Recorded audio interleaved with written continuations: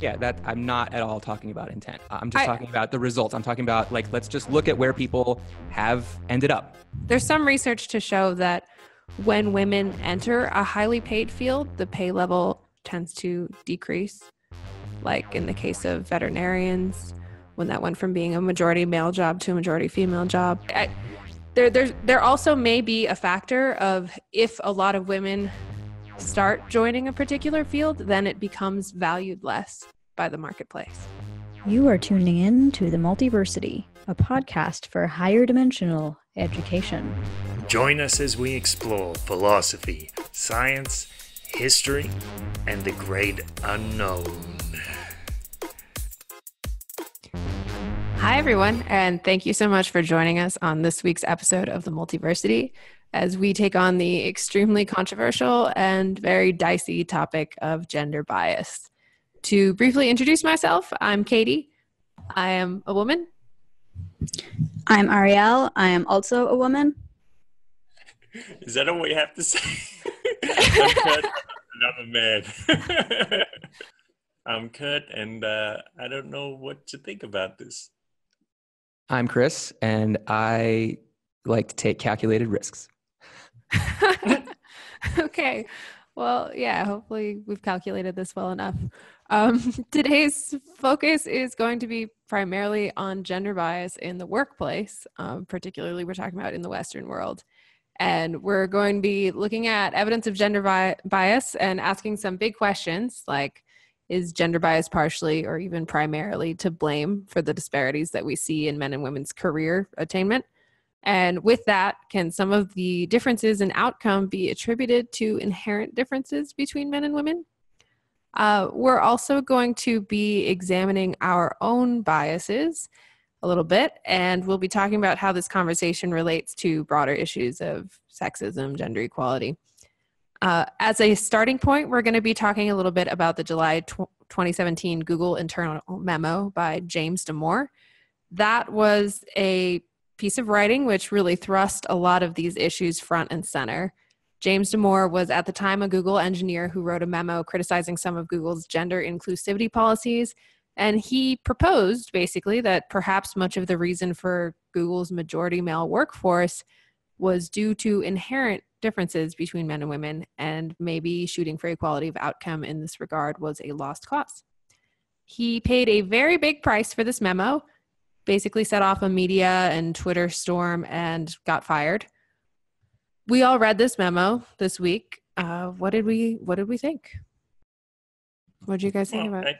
I think a lot of the stuff he says seems to be quite reasonable. Like he's just talking about, for one thing, he's saying that they need to be open in discussing it. Like they can't just shut off areas of debate because it's politically incorrect to do so. And that kind of makes sense. Another thing is, this is an internal document, so it's a little hard to know exactly where everything fits in because we don't have the context of working there. Yeah, and another thing is that it's kind of ironic, I guess, that he got fired because he talks about in the memo about how people are afraid to speak up in Google because they're afraid of being fired. And so, of course, that's exactly what happened to him. So that by doing that, they did kind of prove his point. And he also gives these other suggestions where you can try to address the issues that people are concerned about without doing it with positive discrimination or something like that. Yeah, so basically for a little bit of context, right now, or as of 2018, which is the most recent statistic I could find, 30.9% of Google's employees were women, and that number has basically been static since 2014. It's changed like less than half of a percentage point, even though, according to James Damore in this memo, and I'm sure it's true, the Google has made a lot of efforts to recruit more female employees and also had programs specifically for women within the company for retention and things along those lines. Lots of gender diversity training and things like that. And James Damore was basically saying maybe we can't expect to get to 50%, even if we put a lot of effort into trying, even if we're not discriminating. Well, and I think he also says we could get to 50% if we had an honest conversation about these things and actually did things differently to encourage more women to join Google. Because basically what he says is that there's this kind of natural or biological inclination of men towards more towards things, whereas women have a more natural inclination towards, and this is of course on average, there's a wide distribution, and of course there are women who are a little bit more on the things side and women who are more on the people side, and the same thing for men. But if you're trying to cause this macro effect where you want more women, then you have to implement some kind of macro policy. And so he brings up things like we should do more pair programming because women like collaborating, and we should do more, women are generally, when they do become developers, they go into front end development because that's the people facing side rather than back end. And so if we just had more of those jobs or something, then probably we could have more women. Yeah. I agree with what Chris and Kurt said, that it was pretty ironic that he got fired, and that points to some major cultural discomfort with a lot of these questions that hopefully by talking about them open and honestly now we'll address. But to get to, there's a few different levels to look at it. There's that level to look at it, and there's a level of reading that memo. I can understand why a lot of the female engineers at Google would have been pissed or upset by it. I can understand that. And also there's the level at the actual claims he's making about gender differences themselves. How do we evaluate those claims, which I'd really be interested in talking about. Yeah, that's definitely something that we'll dig into. I did find the memo, I found it ironic that he was fired for it. I could tell while reading the memo that he was being very careful with his language and using a lot of caveats and trying to not be just brazenly offensive while writing it. It did come across a little bit condescending at times towards women. If I was a female engineer, I don't know if I would have been extremely happy reading that memo. And that's the thing, maybe we'll have to evaluate these claims because maybe he's kind of right. But to say, well, if we want more female engineers, then we need to have more front-facing roles, and we should make it more collaborative and more team-like, and we need to. I don't know. It was kind of. That's the condescending part. It felt like that a little bit. I don't know. But really? That's the whole weird thing about it, because Google from the beginning is trying to do this thing like, hey, we're not going to necessarily look at women on their merits, but we're going to hire them anyway, that's the greater context, and that's really the more condescending thing. Yeah, that's condescending too. Yeah. I mean, I think you got to be a little bit careful, because I don't think affirmative action necessarily means that they'll just hire any woman who stumbles through the door. There still is a merit-based element, but it's not 100% merit-based in that case. Yeah. Yeah, or it's valuing gender diversity as a merit in and of itself. Right. I mean, as far as James Damore's claims go, I'm fairly skeptical about some of the conclusions he draws. It's really important that for this whole conversation, when we're looking at a lot of these claims of gender difference, the reality is, when people do these personality tests and stuff like that, and interest tests on men and women, they find differences. But what people like James Damore do is they take those findings and they say, therefore these differences are heritable, therefore these differences are caused by X and Y. And it's actually extremely difficult to pinpoint the cause of these gender differences. That's why there's this controversy. It's not like the science clearly shows that there's these gender differences and they're clearly all genetically based or hormone based, and that's why they exist. If the science so clearly said that, there would not be this controversy. The problem is there are these gender differences that we observe in girls and boys and in men and women, and we don't know what causes them. We don't know if they're caused socioculturally or if they're caused biologically. well, I shouldn't say biologically because I think that's misleading as well. Just say genetically. We don't know if they're caused genetically by prenatal hormones, by adult hormones, or by sociocultural factors. So it's really, really important to keep that distinction in mind. And I think that's somewhere where James Damore's memo, the actual claims he's making, and even if his claims are inaccurate, I don't think that means he should be silenced. But I think that's where we can look at some of the claims that James Damore is making and say that they're questionable. Well, I think it's clear that, and this is just a classic nature versus nurture argument, which things, how much of it is due to nature, how much of it is due to nurture. Whenever I have these discussions with people, I think it's pretty clear to both sides usually that some is due to nature and some is due to nurture. And the question is just how much, right? So I don't think that Damore is making the claim that all of the differences or all of the reason, the reason why Google has more males than females is due to some biological difference. But I think he's saying maybe more is due to that than we're willing to admit. He makes the claim at the beginning that the differences are highly heritable. Those are his exact words. Yeah, and he also does not bring up or really acknowledge any of the evidence for gender discrimination in the workplace, nor does he really talk about the social factors that might be causing these differences to occur. Some of the specific claims that he talks about, which are pretty uncontroversially true that we see these effects, but he talks about extroversion expressed as gregariousness rather than assertiveness, saying that women have a harder time negotiating salary, asking for raises, speaking up, higher neuroticism, higher anxiety. He says he thinks that that's why women say in their internal surveys that they're having a harder time with the jobs. He says men have a higher drive for status, women have a higher drive for family, things along these lines. And that he's basing that on internal surveys, he said. In terms of the neuroticism, that he was talking about internal surveys where women who were working at Google were rating their experiences lower, I believe. In terms of the personality differences, it's also important to note that the tenor of his suggestions are geared towards accepting these personality differences and working around them rather than trying to change them, even though there's a lot of evidence that stuff like assertiveness training for women has a really big positive impact for women in the workplace.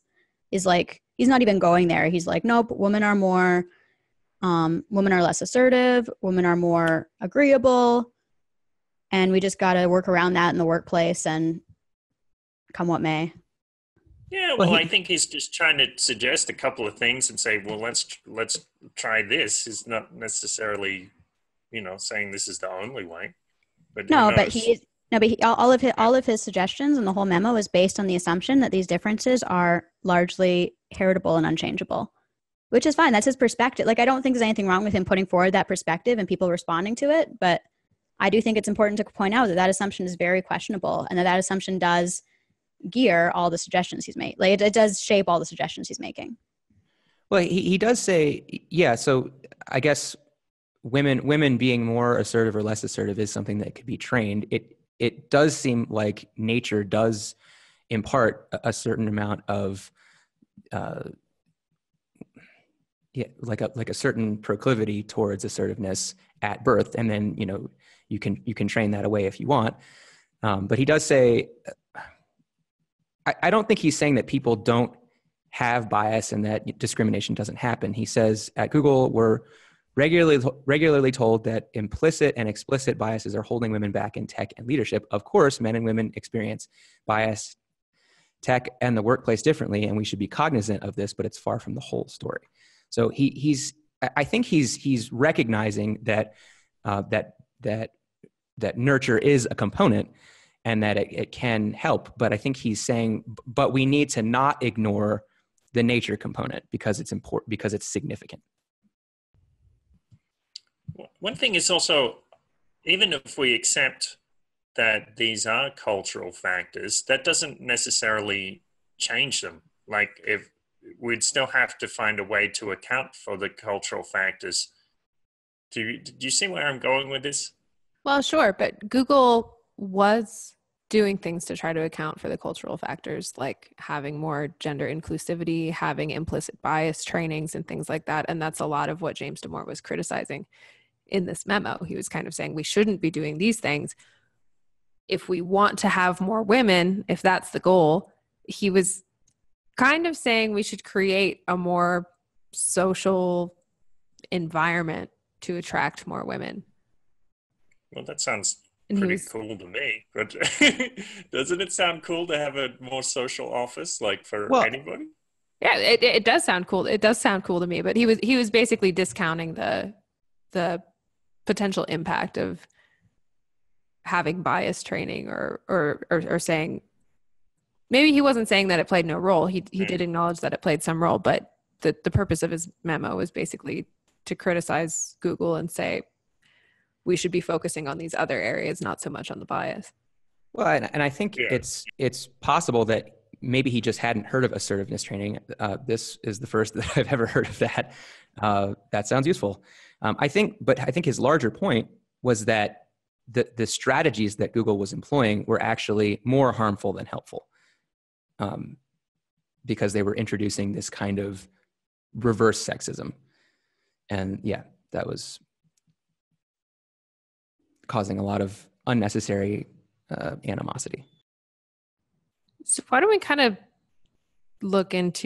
talk about some of these claims about gender differences or maybe inherent sex differences between men and women. Like, Ariel, you were saying that maybe a lot of these things are more nurture-based, but there does seem to be some evidence of nature-based sex differences, but particularly in what he was saying, that women tend to be more interested in people and men tend to be more interested in things. There's evidence of that. There's also been studies on rhesus monkeys and other primates, for example, that indicated similar preferences for baby monkeys. The male monkeys liking to play with wheeled toys and the females liking to play with doll-like toys. You guys everyone reads that study wrong. It's crazy. Like, we all read that study. That article that we read also read that study, and everyone reads it wrong. That is not what the study said. The study said the boys' monkeys are more likely to play with wheeled toys, and the girl monkeys are equally likely to play with wheeled toys or the plush doll toys. So it's actually a little bit more nuanced than just the boys play with the boy toys and the girl play with the girl toys. It indicates a seeming gender preference for the boy monkeys, but ambiguity as far as the girl monkeys go. And there was an earlier study on macaque monkeys, vervet monkeys, and the vervet monkeys, in that one, they got the girl monkeys playing with the girl toys and the boy monkeys playing with the boy toys. So that is some evidence that there could be a gender difference in at least the male preference for...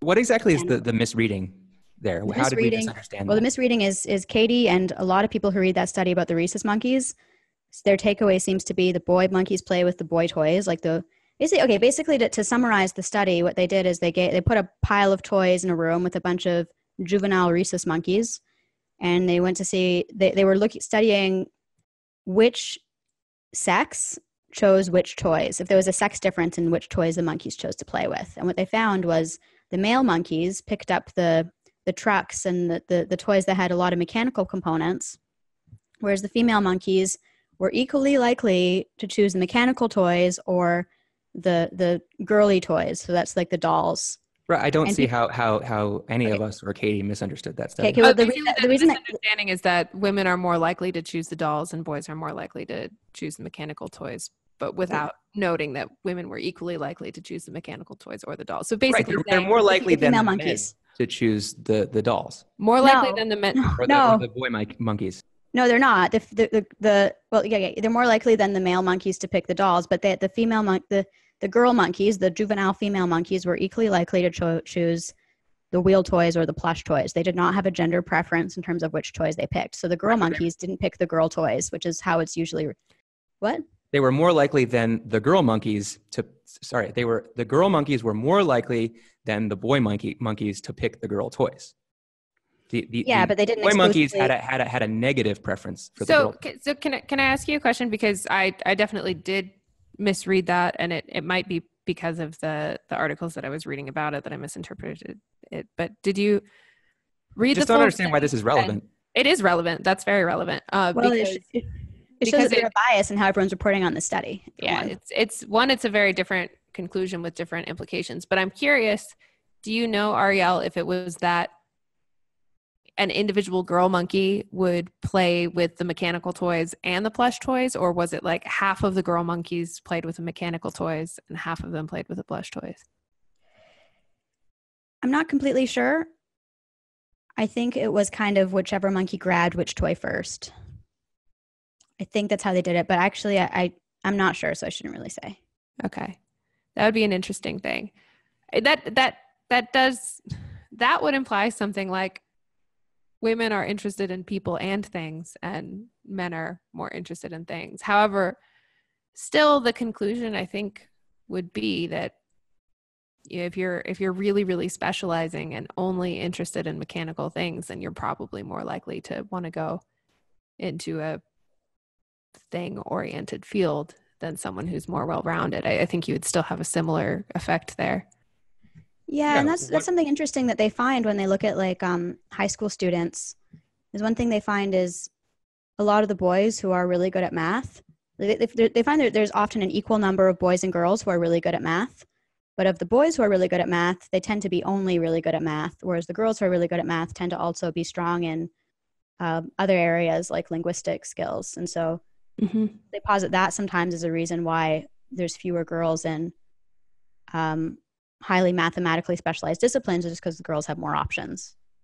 But again, Yes, exactly. when you read stuff like this, you got to really be careful, because you hear about that difference and you're like, oh, there's a gene where boys are better, where boys only are good at math, but they haven't found any of these genes. Like there's some things they can do where they like basically, and just to make a long story short, there's methodological problems in trying to figure out whether these things are environmental or genetic. They have a lot of problems with that. It's really hard. So when we talk about these things, like you can look at something like the monkey study and say, clearly that points to a gender difference in interests. And it likely does. Like the monkey study likely does. It's strong evidence for that. And I don't want to discount that. But I also think you still got to be careful and approach it with a level of uncertainty, because you see like those studies, like the one with the rhesus monkeys had like 30, it was n equals 30. The one with the vervet monkeys was n equals 60. So very small sample sizes. And you also got to note, like, gender roles across different primates vary a lot. Like if you look at our closest relatives, like the chimps and the bonobos, like the chimps have an extremely brutal patriarchal social structure where the male chimps are very brutally dominant over the females, and it's a very violent society, versus the bonobos where it tends to be, it's a little bit oversimplification. This is a bit of an oversimplification, but the bonobos, they tend to be more matriarchal and cooperative. So you got to be careful in. Well, that's a different discussion, and we can. Well, no, but the point I was making is that gender roles differ across primates, so it's not totally clear to what extent the differences, like it's a strong piece of evidence. I'm not trying to deny that, and I do think there have also been experiments done on infant human children that have also showed stereotypical sex preferences when it comes to toy choice. Well, and my point is just the possibility that the experimenters are somehow influencing the subjects, like their expectations affect what they do. And there's also, I'd also be cautious, because presumably in this study with the rhesus monkeys, they separate the male monkeys from the female monkeys. And when they're mixed together, they might actually have different behavior. That's a good point. I think that they were all mixed together, and they were all grabbing at the toys. Okay. The study design was, which also opens up, like, it's possible the male monkeys were stronger and were able to grab the toys they wanted first and stuff like that. So there are complications. And I mean, I'm not trying to discount this piece of evidence, because it is a strong piece of evidence for the genetic argument. I'm not trying to discount that. I'm just trying to say, you got to be careful looking at this evidence sometimes, because there's always more than one way to interpret it. Right. So my point was going to be that, so if say that the monkey study is applicable to humans, and women have an equal preference for people and things, and men have a strong preference for things over people. So if we have, a graph of, on one side is things and on one side is people, then, women are going to have this normal distribution, right? Where the middle is right over the middle of the graph, right? And then men are going to be, off on the things side of the graph, and they're going to have a normal distribution that's offset to the things side. And so, regardless of whether that people are reading that study wrong and thinking that women prefer, on average prefer people over things, when really it's an equal preference for both things, that still means that on average, men prefer things more than women do. And on average, women prefer people more than things. More than men do. Yeah. Sorry, I did that wrong. But I mean, that's certainly one way to interpret that study, but it's still important to report the study accurately. And I thought that it was interesting how you brought up that maybe you kind of suggested, well, maybe all of the monkeys really wanted the cool toy, like the wheeled toys, the trucks and stuff. And the boys were just stronger and bullied the girls out of playing with them. And so that's why the girl monkeys preferred to play with the doll toys, because there wasn't as much fuss over those. So that might be the analogy in the human world would be, well, maybe everybody just really wants those programming jobs, and the men they just have more power, and so they're taking those jobs when the women really want them to. Anecdotally, I've known some people who were in tech recruitment and who specifically wanted to recruit women, and they had a very difficult time finding women to fill tech jobs that were qualified, or they had a very difficult time finding enough female candidates anywhere close to what they wanted. I don't think it's that men and women are really, really competing for tech jobs. And well, the counter case to that would be, like, if this is a real deeply ingrained cultural thing, then it would be happening way before that. Like, there would be so many filters. Like I know engineering students, mostly male, and it's a real lads club. Like, they do all sorts of weird things. Like, they play games where they go to bars and play drinking games and I won't go into the details, but they do all kinds of obscene things. I can see how that culture wouldn't be welcoming to a lot of women. It is a little bit, that's true. And it is a little bit weird too, to break into something when there's not a lot of women in it. Like, I can say, just personally speaking, when I was in math classes as a kid, or in high school, like in calculus classes and things, I was in a college course where there were 40 students and I was the only girl. And then I was in another one where there were 40 students and there was one other girl in it. And it was a bit uncomfortable.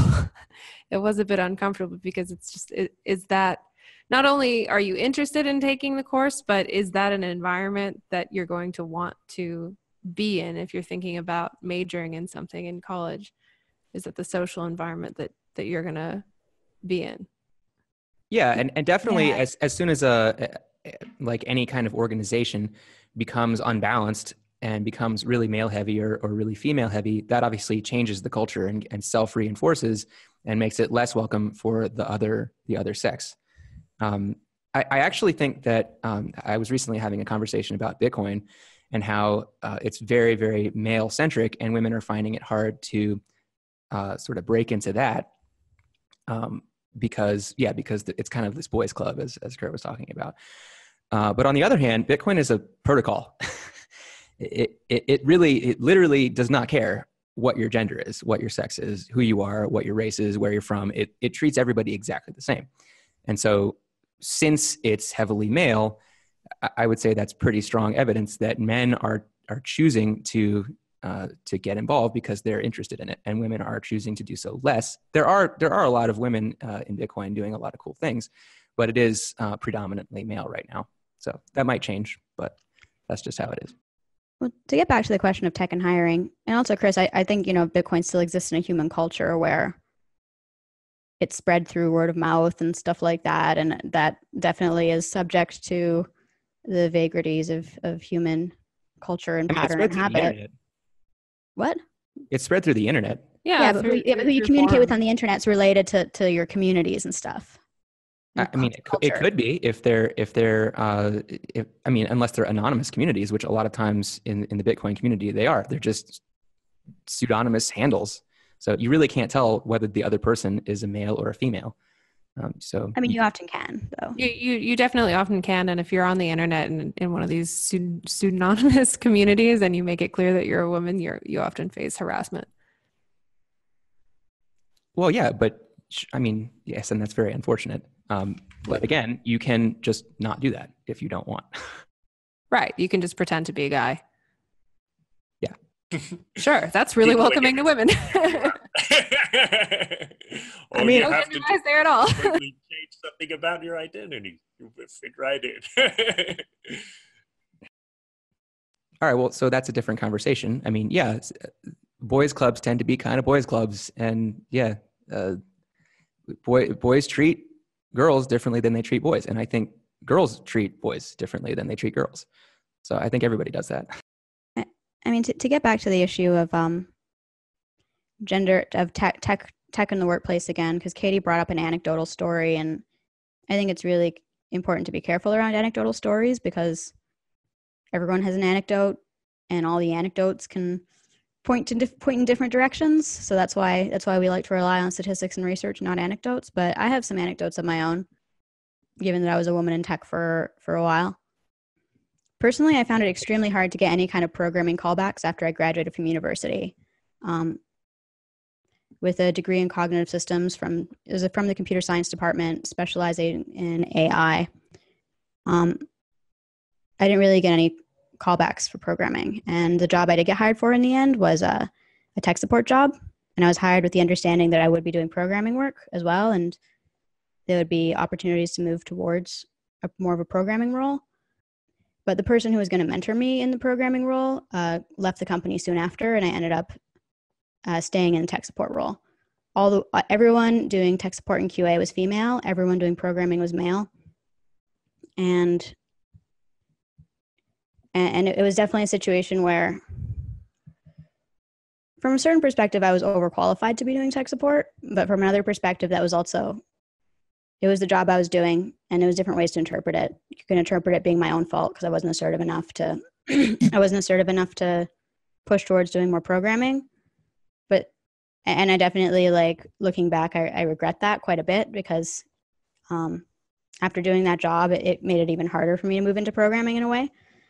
But from another perspective, there was definitely an element of people did not look at me and see me as someone who could be a programmer. There was a set of expectations surrounding the role of programmer, and those expectations were very gender-based. Do you think that you had mentioned earlier that a lot of the reason why women who have a high aptitude for math and programming and sort of techie things also have high aptitudes for other things? And so I wonder if maybe you were just better than everybody else at tech support, and that's why you kind of gravitated towards that role. I mean, maybe men who are programmers are just really bad at tech support, and that's why they don't do tech support. Oh, there's definitely an element of that. Like, in a lot of employers consciously will say that. They will say, we prefer to have women in tech support roles because women have better people skills, and so we like to have. You can look at the middle of the bell curve. Maybe the monkey that both likes the truck and likes the doll. Like, they want to have a woman who has some level of tech skills and who's good with people, and she'll be good with the customers, and the customers like talking to a woman because women have more empathy and all these things. But the reality is, the job of tech support, it pays 1/3 the job of programmer, and it's far less cognitively demanding, far less. And I mean, maybe, yeah, I mean, it doesn't work out so well for the woman, but that is how a lot of employers see it. Yeah. Yeah, I think a lot of jobs like that women gravitate towards tend to be the kind of job where performance isn't necessarily rewarded. And that's actually one of the reasons why I majored in engineering in college, because I was like, I want to go into a career where I'm judged on my merit and not, on politics, essentially, And so programming is one of those things where, if you're in an organization with a bunch of programmers, who the good programmers are, and those people are paid more and more highly valued. Whereas in tech support or I don't know, sort of more people-facing jobs. When you do a really, really good job, you're not necessarily rewarded for that. And I don't know why that is. Maybe the metrics just aren't as good for, maybe they could do, I know companies like to have like, stay on this call and, give us a 5-star rating, if you had a good experience or something like that. And maybe that could be a metric for, did that person do a good job? But I don't know. I don't think you necessarily have to be good at that job to not get fired.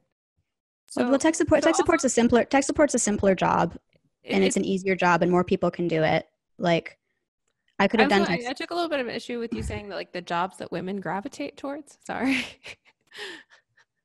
Well, for whatever reason, like maybe it's cultural, maybe it's natural, but there seems to be certain jobs that women dominate, and certain jobs that men dominate, and certain other jobs that are about balance. I mean, in the case of my story, I don't really feel that I gravitated towards tech support. Like, I don't think I got a Bachelor of Science degree and to be a tech support technician. Right. I'm not saying that you intended to gravitate towards it, but you did gravitate toward it. Gravitate. Well, okay. I'm just saying. You're saying gravitate, but her story is a story where she was trying to go into programming jobs and was pushed into a tech support role. But Chris is trying to say that you end up there, and not that you're like, I want to go over here. Exactly. Gravity has nothing to do with intent. Okay. Like what I'm saying is you're just getting pulled towards it, regardless of what your intent is. Okay. I just wanted to make that distinction, that language seems to imply something else. Or I would read that language in a different way without context. Usually the word gravitate implies like a preference or intentionality. Yeah, that I'm not at all talking about intent. I'm just talking about the results. I'm talking about, like, let's just look at where people have ended up.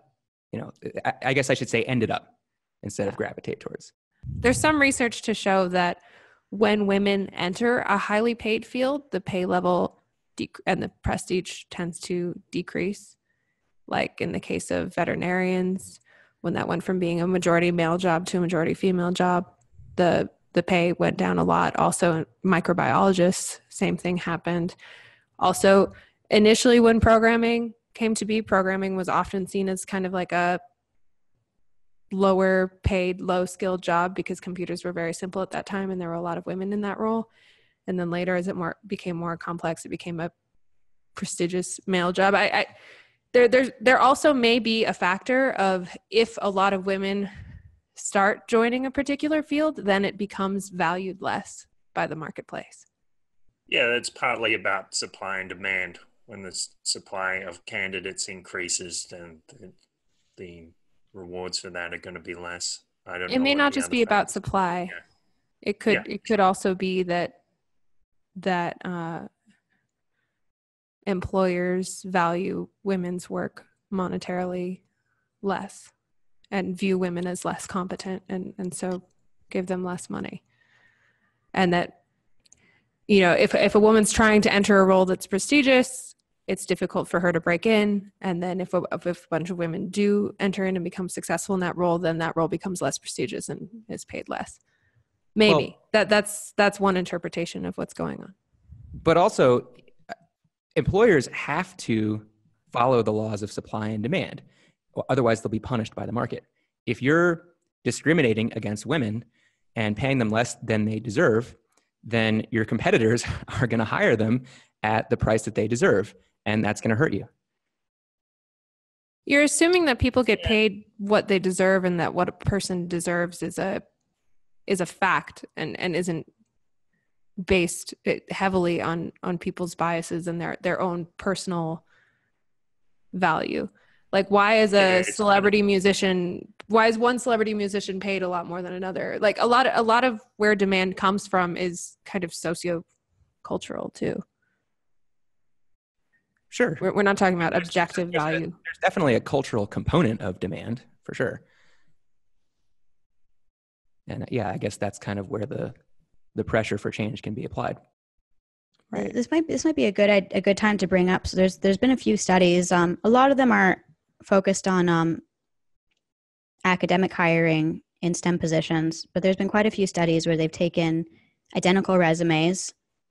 We created one version with a male name on top, one version with a female name on top, and sent them out to different employers. And they find significant preference for the male applicant. And across the board. So it does suggest there's some level of discrimination happening unless you were to contest the study or its methodology in some way. Yes, for a specific example, there was a study where it was for a scientific research position. There were resumes, there was identical resumes with male names versus female names. Females were rated significantly lower in competence, hireability, and whether the scientists would be willing to mentor that student. And when the scientists were asked to offer a starting salary, they offered lower starting salaries to the female applicants, $26,507 compared to $30,238 on average.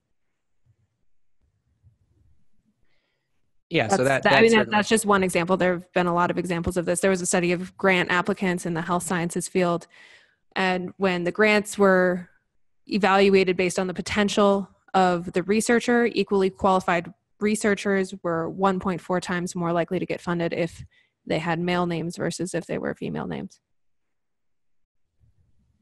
Yeah, so these studies certainly seem to indicate that, I guess these were in scientific fields, right?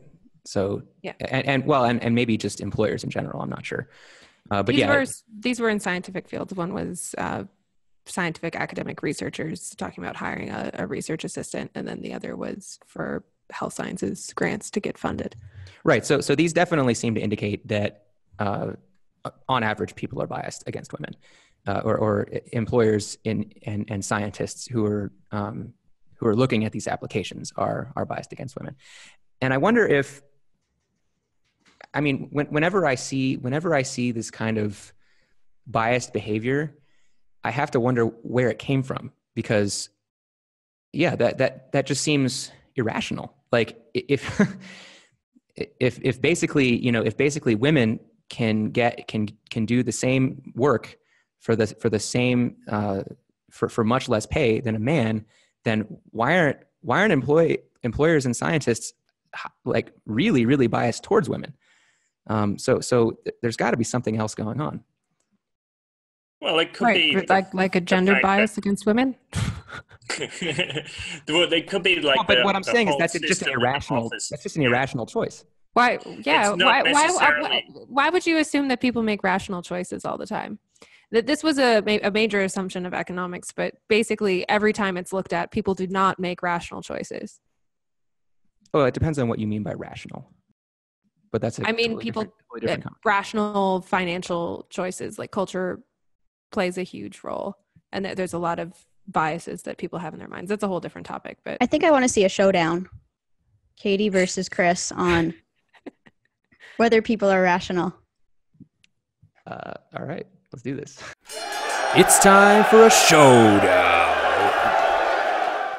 So we're going to have a showdown between Chris and Katie about whether or not humans are rational, self-interested, economic actors. A showdown is a 5-minute mini debate. At the end of the showdown, you, the audience, can decide who won. Okay, 5, 4, 3, 2, 1. You have 5 minutes. I'll go first. So fundamentally, my position is that people are not rational economic actors. You brought up this choice of, it seems that there's this bias where they could pay women less. They're offering women less money. And if women could do the same job for less money, then why wouldn't everybody just hire tons of women? That seems irrational. And I'm saying that you're making an assumption that people are rational, quote unquote, economic actors and make the best financial decisions for themselves. And I don't believe that to be the case. And also there doesn't seem to be a lot of evidence that that's the case. For one, we can just look at some really basic facts of human nature about how people value things. There's a lot of like conspicuous consumption, designer clothing, things that are completely irrational. Art is completely irrational. Celebrity is completely irrational, but these things are valued. Why do you say conspicuous consumption is irrational? Well, I'm saying that it's not economically. You really think it has no benefit? No, I think it has benefit. I think it has benefit, but I think that if you were to analyze it in a pure numbers way, like why would you buy a purse of equal quality where one is $5,000 and the other is $2,000 just for a name? That seems irrational in the same sense that hiring a man over hiring a woman is irrational when you could pay the woman less. Right, but clearly there's some benefit that you're not accounting for. Otherwise, you're right. Why would anybody do that? Right, and what I'm saying... But we see it all over the place. We see this type of behavior all over the place. And so, okay, so backing up, my position is that all decisions are rational. And what I mean by that is that rationality is subjective. You can look at somebody and say, oh, that person's acting irrational. But you don't know what that person's goals are. You don't know what that person is trying to achieve. And so how can you say that their behavior is irrational? It might look irrational because you think that they're trying to achieve some goal that they're not trying to achieve. And I would assert that, or in my experience, every time I've tried to understand somebody's motivations, I've been able to understand why they took the actions that they took, even though initially I thought that their actions appeared irrational. Well, so being able to understand somebody's motivations doesn't mean that in the case irrational. Say that again? The fact that you're able to understand somebody's motivations doesn't mean that the motivations are rational or logical. They can be understandable. They don't have to be a mystery to be irrational. That's not what rationality means. But so what do you mean that motivations can be irrational? You said every time I thought that somebody was being irrational, I looked into it and then I was able to understand their motivations. And I was saying that just because you can understand somebody's motivations doesn't mean that they're being rational. You can be irrational and not a mystery. Well, you could have irrational motivations. Like what you're saying is your motivations are wrong to that person. No, I'm saying your motivations are illogical. That's what you're saying. Yeah, that's the same thing. You're saying, why would you have those motivations? And well, you're not that person. So how do you know? Okay. I mean, something being illogical doesn't mean that it's wrong. It could be emotional. Emotions are rational. Emotions are telling you useful information. Emotions are often telling you useful information and are sometimes telling you information that's steering you off course because your emotions are evolutionarily geared to a different world. The emotions aren't always rational. And also we draw a distinction between somebody who's acting rationally and somebody who's acting. I'm not saying that you should always do what your emotions are telling you. That's not what I'm saying. What I'm saying is they're always telling you useful information. So it's rational to factor in how you're feeling, for sure. Okay. I agree. It's rational to factor in how you're feeling. But here, let me give you some like concrete examples of how people are often irrational. Like when they're using logic, the logic is often flawed. We can take into example that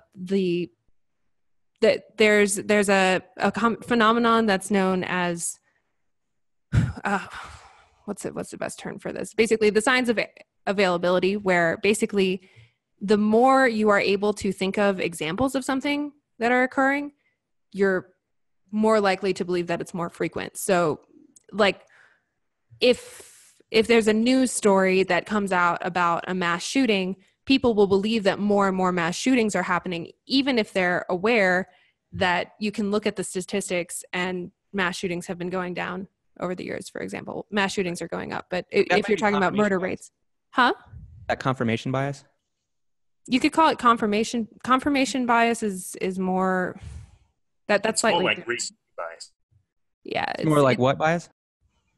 This is the Out of time. Out of time. Also, Kurt, you're not supposed to be talking. It's a debate. Right. That was a little bit rough. I was not prepared for that debate, to be real.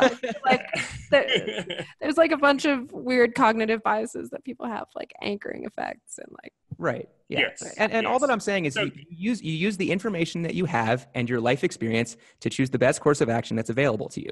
You know, maybe on retrospect, that wasn't helping you achieve your goals. But every time people make a decision, it's because they think that's the best decision. So in that sense, all decisions are rational. Well, no, because That's a really dumb sense to say that's what rationality is, though. I mean, you just because invoked otherwise you have to. confirmation bias. Confirmation bias is an example of people acting irrationally. I think you've created a definition of rationality sense. that encompasses all decisions where people think they're making the right decision at the time. Well, because And that's not a useful definition That's the of highest standard of rationality that there is. Well, No, it's not. That's not how people define rationality. That's the only way the definition it's- of rationality could be higher is if you impose some kind of objective standard as to what's rational, and then you have to come up with some objective goal, which is, you know, the objectively good motivation for doing things, and then you have to judge people based on that. But you know, rationality isn't identical with objective good. Rationality just means that there's a clear chain of reasoning. Yeah. It's the quality based on clear thought and reason. Pretty much there always is. Based on clear thought So and reason. Chris is using this Austrian economics definition of rationality, and so like saying Wait, that what? your motivations. Yeah, it's from. Isn't it from Human Action? I think that's where it first. Maybe it's laid just out. it's a belief that I have that's based on my sort of skepticism about objective reality. Yeah. If I'm on a diet, but I think it's if I'm on a human diet and I want to lose 10 pounds and I like see a Mars bar and I become overcome by a desire for sugar and I buy it and eat it and regret it, that was not a rational decision. Well, if you No, regret it, but again, Chris if you is- regret it later, Yeah. then you can say, oh, that was an irrational decision. But in the Yeah, moment, exactly. Okay, so you you're acknowledge going, that irrational my economic decisions benefit happen. from this is going to be worth the cost. Okay, and that's what I mean. You're sitting here feeling. You don't make Yes. decisions based on logic and rationality. You're taking into how you feel, taking into account how you feel about everything, and you're going. And when you make that decision, you're going. The benefit to making this decision is going to outweigh the cost, and therefore I'm going. You just said you don't make decisions based on logic and rationality. That's the debate. You just agreed with me. So I think we're done. Right? Yeah, I think we're saying the same thing. I think maybe we're just. You don't make decisions people don't make decisions based on logic and rationality. Well, because you can't. That's there's no right, such right. thing So as that's making what a that's what it Yeah. means. no to such be thing as making a rational decision on or logic and irrational. Yes, there's no. People that is are a, not that is always a chimera. rational. That is a chimera. That is something that does not exist. There is no such thing as making a decision logically and rationally. Okay, emotions always are taken into account. Always. But you just said emotions are often rational. Look, Emotions are always rational. Emotions are always giving you useful This information. there's the part of me that ultimately decides, right? Like there's the emotions I'm having, there's the base desires, there's this rational decision making process, there's maybe a rationalization process, which is making excuses for the base desires, and they're all Right. happening inside. Right. And ultimately there is a part that is deciding. And either the part that is deciding is being controlled by my being pulled left and right by my base desires, or I'm able to like exert some kind of rational decision making where I'm coordinating all that stuff that's happening within me and coming to a rational decision. It can be rational or it can be irrational. So I disagree that there's a difference between those two things. Yeah. So okay, I want to bring this back a little bit to the topic at hand. We were talking about people making hiring decisions about men and women, and Chris was saying that it seems irrational that people wouldn't hire women if they could pay them less. And I agree, that is irrational. Yeah, and what I'm saying is that as soon as some large corporation just goes, oh, we can get all the women for super cheap, then that player is going to dominate, okay? But why haven't we seen that? Yeah, Because maybe that's not true. One reason, well, maybe it's not true. I think one reason is the fact that all these organizations are basically set up for men. There's this long inheritance of the way that things are set up. And so it makes sense to hire men because men are going to fit more in culturally. If you had organizations that were set up for women or set up for men and women, then we might see something that's very different. And there's a pervasive, if there is a pervasive social bias against women, which to some extent there likely is, but let's say there's a pervasive bias towards seeing men as more authoritative. Then if you have like a male candidate come in and a female candidate, you might say like, oh, the male candidate was more authoritative. And that might be just based on the fact that he was a man, not based on how the men and women act. Like there's evidence that when a woman comes in and is like acting like really like in a more masculine way, she's perceived negatively as well. So it could be that there's that bias, but in a way that's not necessarily even irrational if you have that bias, because it could be that everybody else in the industry is going to have that bias. So if you have that man on your side, then it's good for your company, because if the bias is culture wide, then having that guy instead of that woman, even if they're otherwise equally qualified, gives you a candidate that is perceived by everyone else as being more authoritative. Right. And so what I'm saying is that if it's true what you are saying, that this is an irrational choice that all companies in the industry are making, then as soon as one company decides to do the rational thing and hire all of the women, that company is going to dominate, because again, the women cost less than men. So if they're doing exactly the same job and they have exactly the same risk profile, then companies that do that are going to start dominating because their costs are going to be lower and their performance is going to be the same. But what Ariel just said is that a lot of business has to do with sales and relationships and respect between businesses and respect from your customers. And if women are less respected as professionals, then if you're hiring women, even if they're equally competent, if everyone around you is perceiving them as incompetent, then your business, being mostly female, is going to disadvantage your business in every single negotiation it has. Right. So it's like you can't take things in a vacuum. You have to look at the whole context of how they fit in. Yeah. Can you make that point again? I didn't quite understand what you were saying.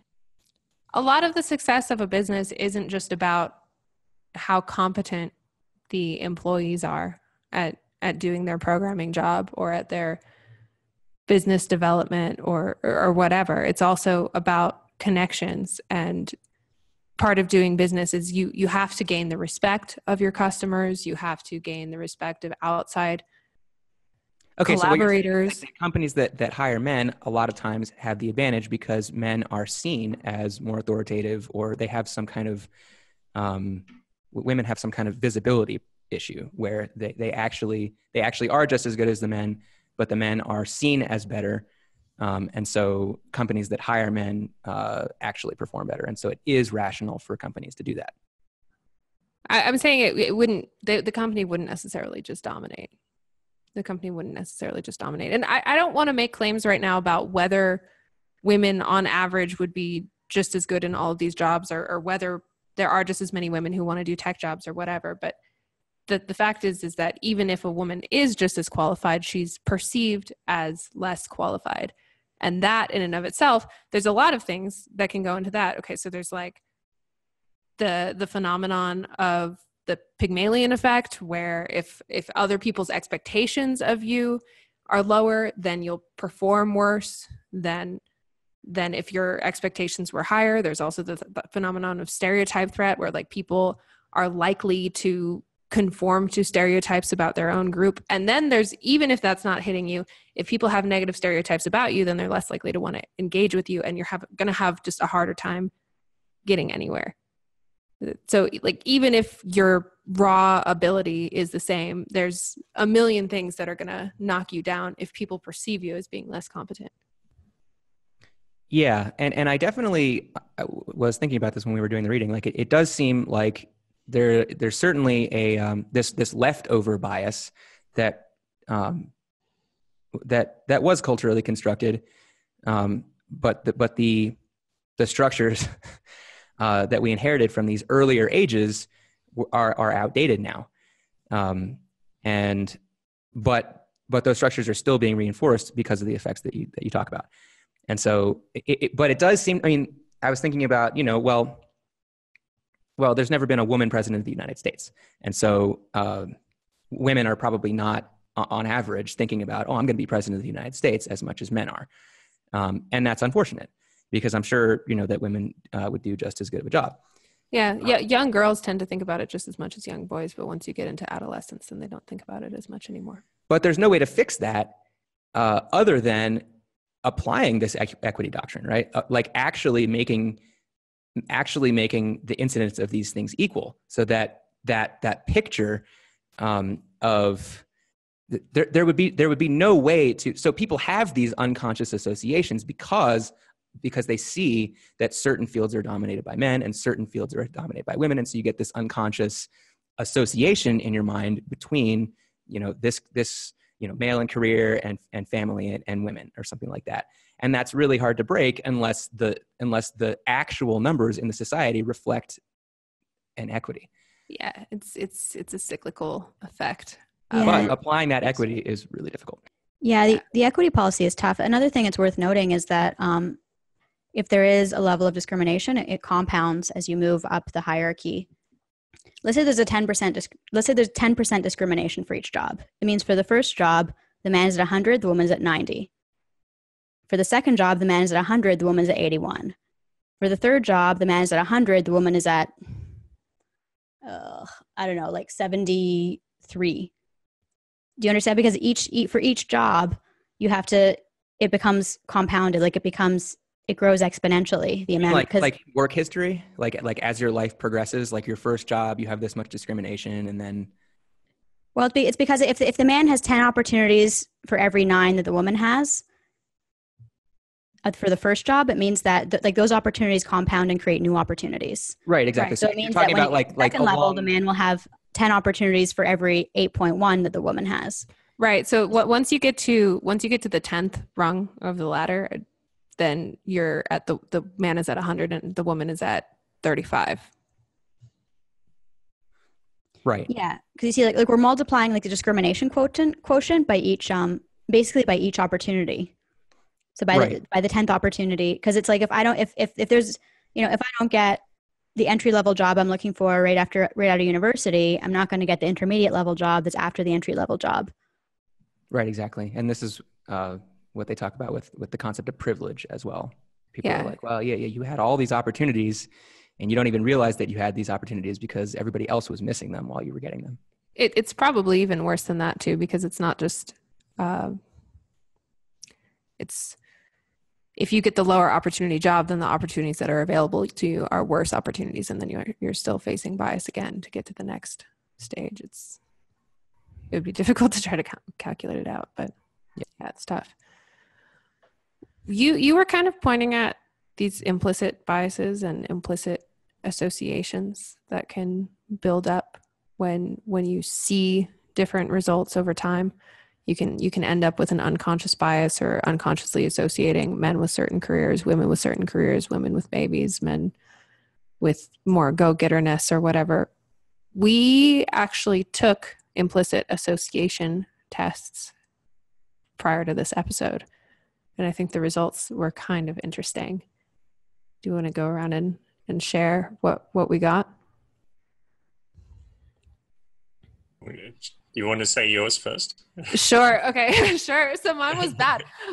So just to clarify, what we did is we took a test that it's an online test, and basically what it does is it puts different words next to each other. Some are basically words that are career-oriented words. Some are family-oriented words, and it's basically having you do like a word association thing with male and career or female and career or male and family and female and family, and measuring how long it takes you to make those associations and how many mistakes that you make essentially. And they train you by like first showing you these words correlated in one way and having you do it one way first and then the other way, like trying to associate male with career and female and family. And then you try to associate female and career and male and family, or the other way around. When I took the test, I got the male and career and female and family association first. And there is supposed to be a small effect of which one you do first does change your results a little bit, because you kind of train your mind to associate that one, those ones. But I got a strong association between male and career and female and family. I got the highest possible level of association. Yeah, I had a moderate. Yeah. I had a moderate association between male and career and female and family.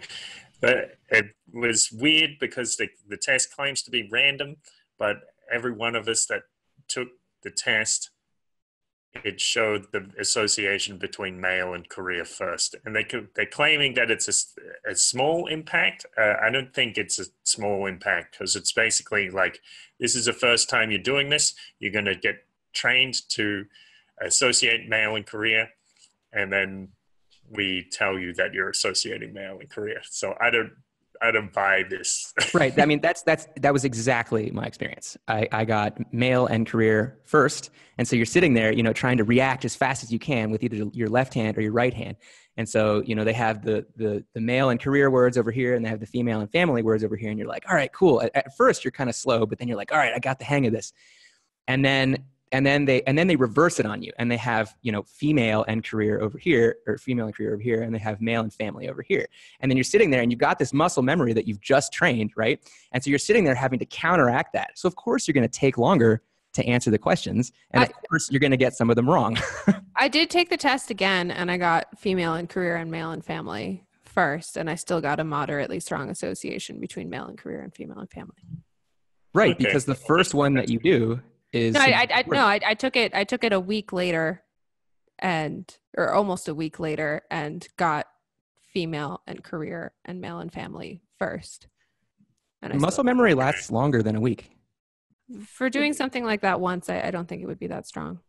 Yeah, the IIT, what is it, like 75% associate male and career, 25% associate female and family, either strongly or moderately, I believe, and they claim that it's random. So a lot of those, so you'd expect if it was random and the only effect happening was that latency effect, then it would be 50-50. It's not.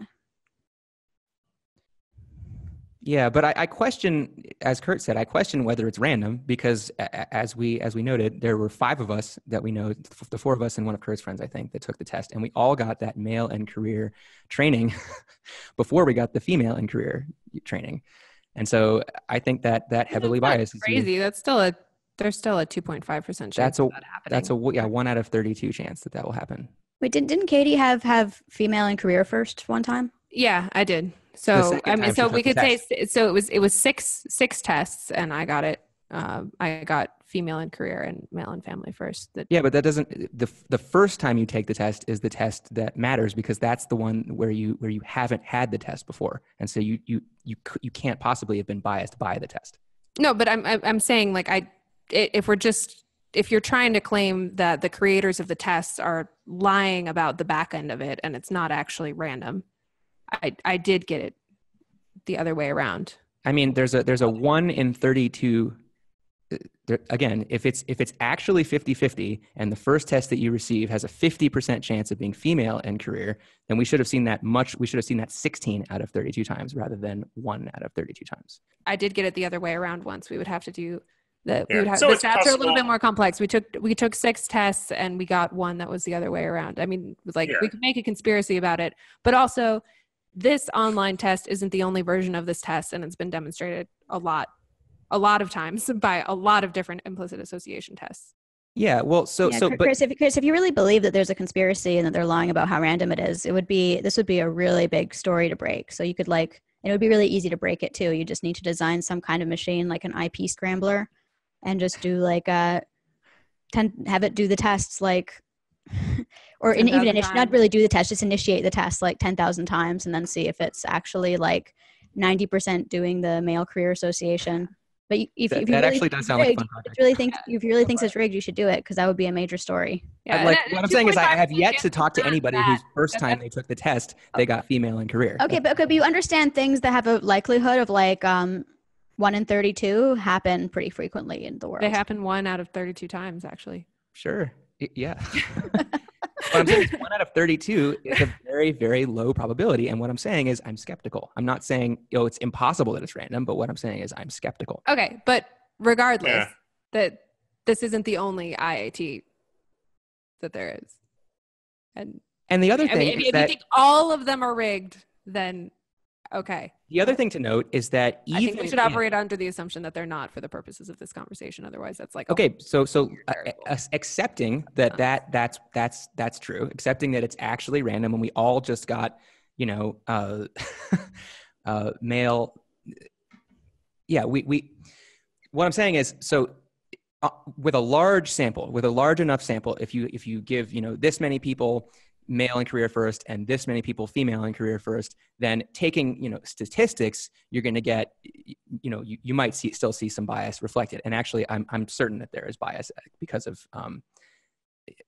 as I was mentioning earlier, the material conditions of our society are such that men there's a higher incidence of men in high paying careers. And so when you live your entire life like that, of course that bias gets built into you, and you start to associate those things together.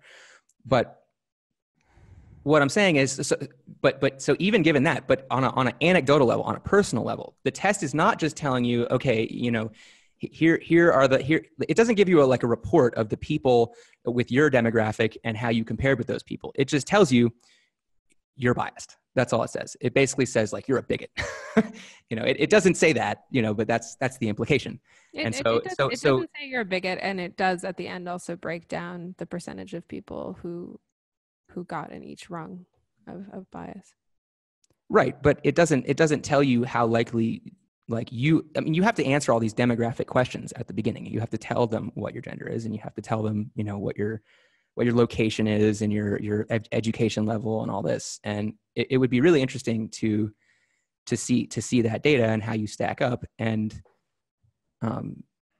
Chris, that data does exist. It's just you just have to read their papers. Okay, maybe I'll go do that.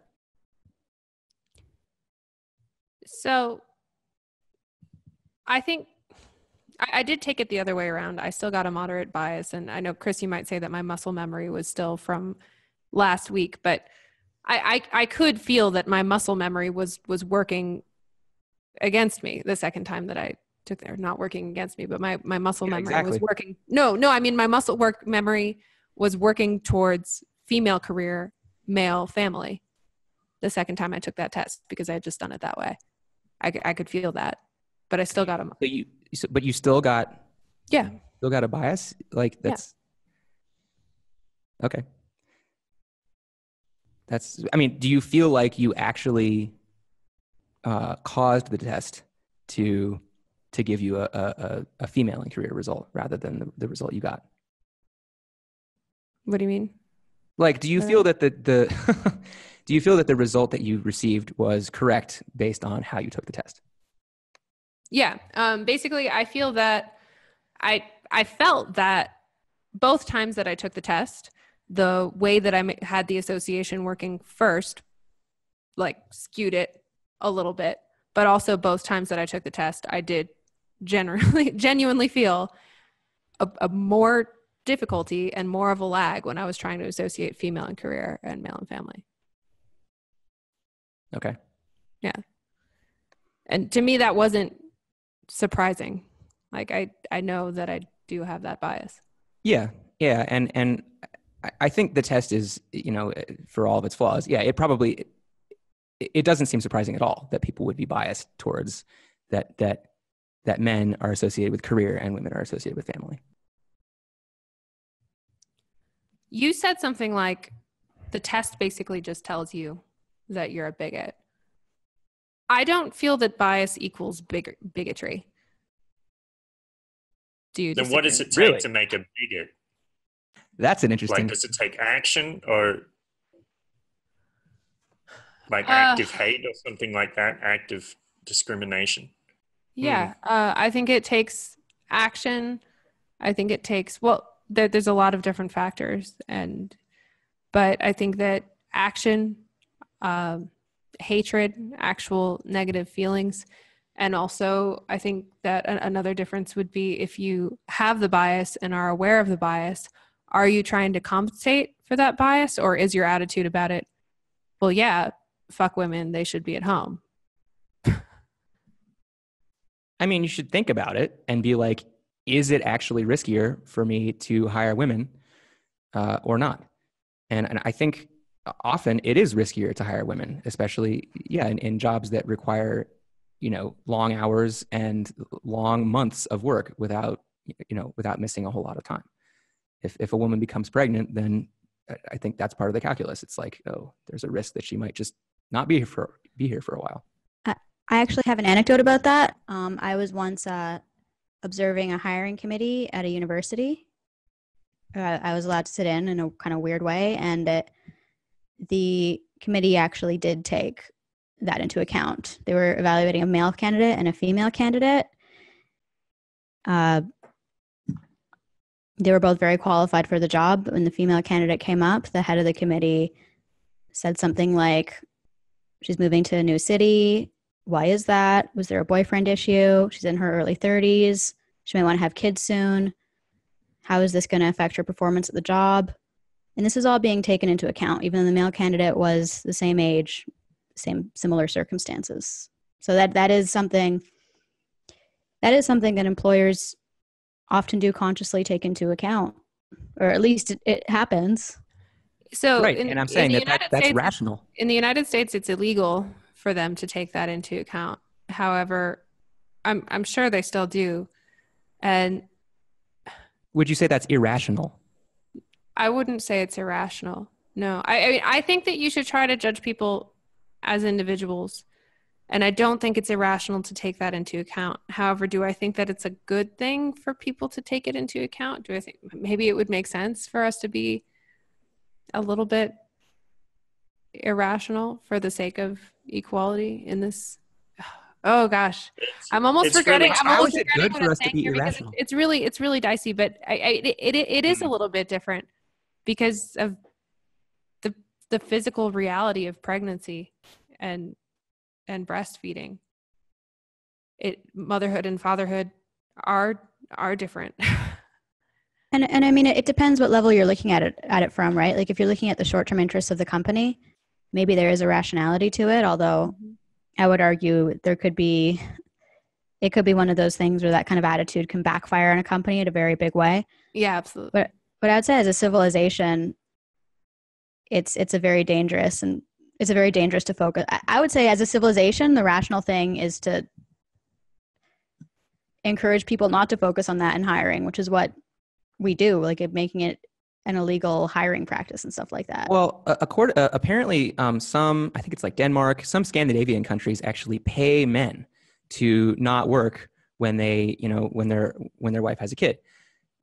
And basically what that does is when they have a kid, yeah. Yeah, when they have a kid. Yeah, exactly. And well, I guess I'm just being really literal. Okay.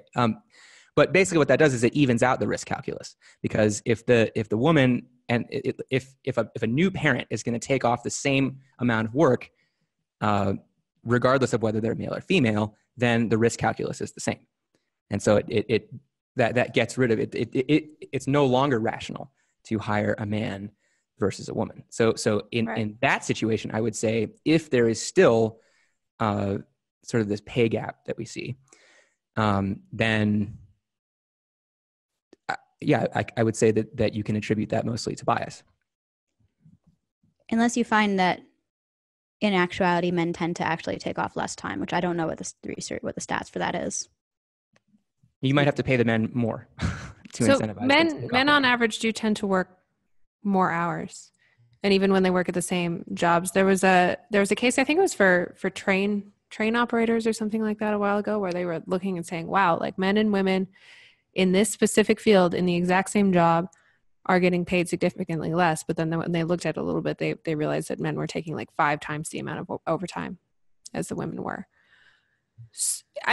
It is true, men work more hours on average when they're working full time. But then there's also the question of why is that happening? One thing that you said earlier in the conversation, Ariel, is we see these differences, we observe these differences, but why is that happening? Is it natural? Is it that women want to take more time with their children? Is it that they're pressured into it? Is it that society expects them to? Is it that fatherhood isn't seen as important as motherhood is. It's really hard to parse those things out. Yeah, that's a good point. Yeah. I mean, socially, it does seem like people expect mothers to be responsible for the children in a way that people don't expect fathers to. This is, again, another anecdote, and I know we don't like anecdotes, but I do like anecdotes when they're used in conjunction with statistics. I was in some kind of an online community, and people were talking about the two-parent working household, and one commenter had said something like, you know, we want to say that it's okay for women to go to work and that it doesn't negatively affect the children, but the fact of the matter is that because my mom went to work, I was put in daycare as a child. I was left alone. I feel like my emotional development was stunted in a lot of ways. And he got a lot of likes on this. He had some people disagreeing and saying, you know, you can have a healthy childhood even if both parents are working. But nobody, until I came on, and this was like 40, 50 commenters later, said anything like, why do you say that when there's two parents working, because your mom went to work, you were emotionally stunted?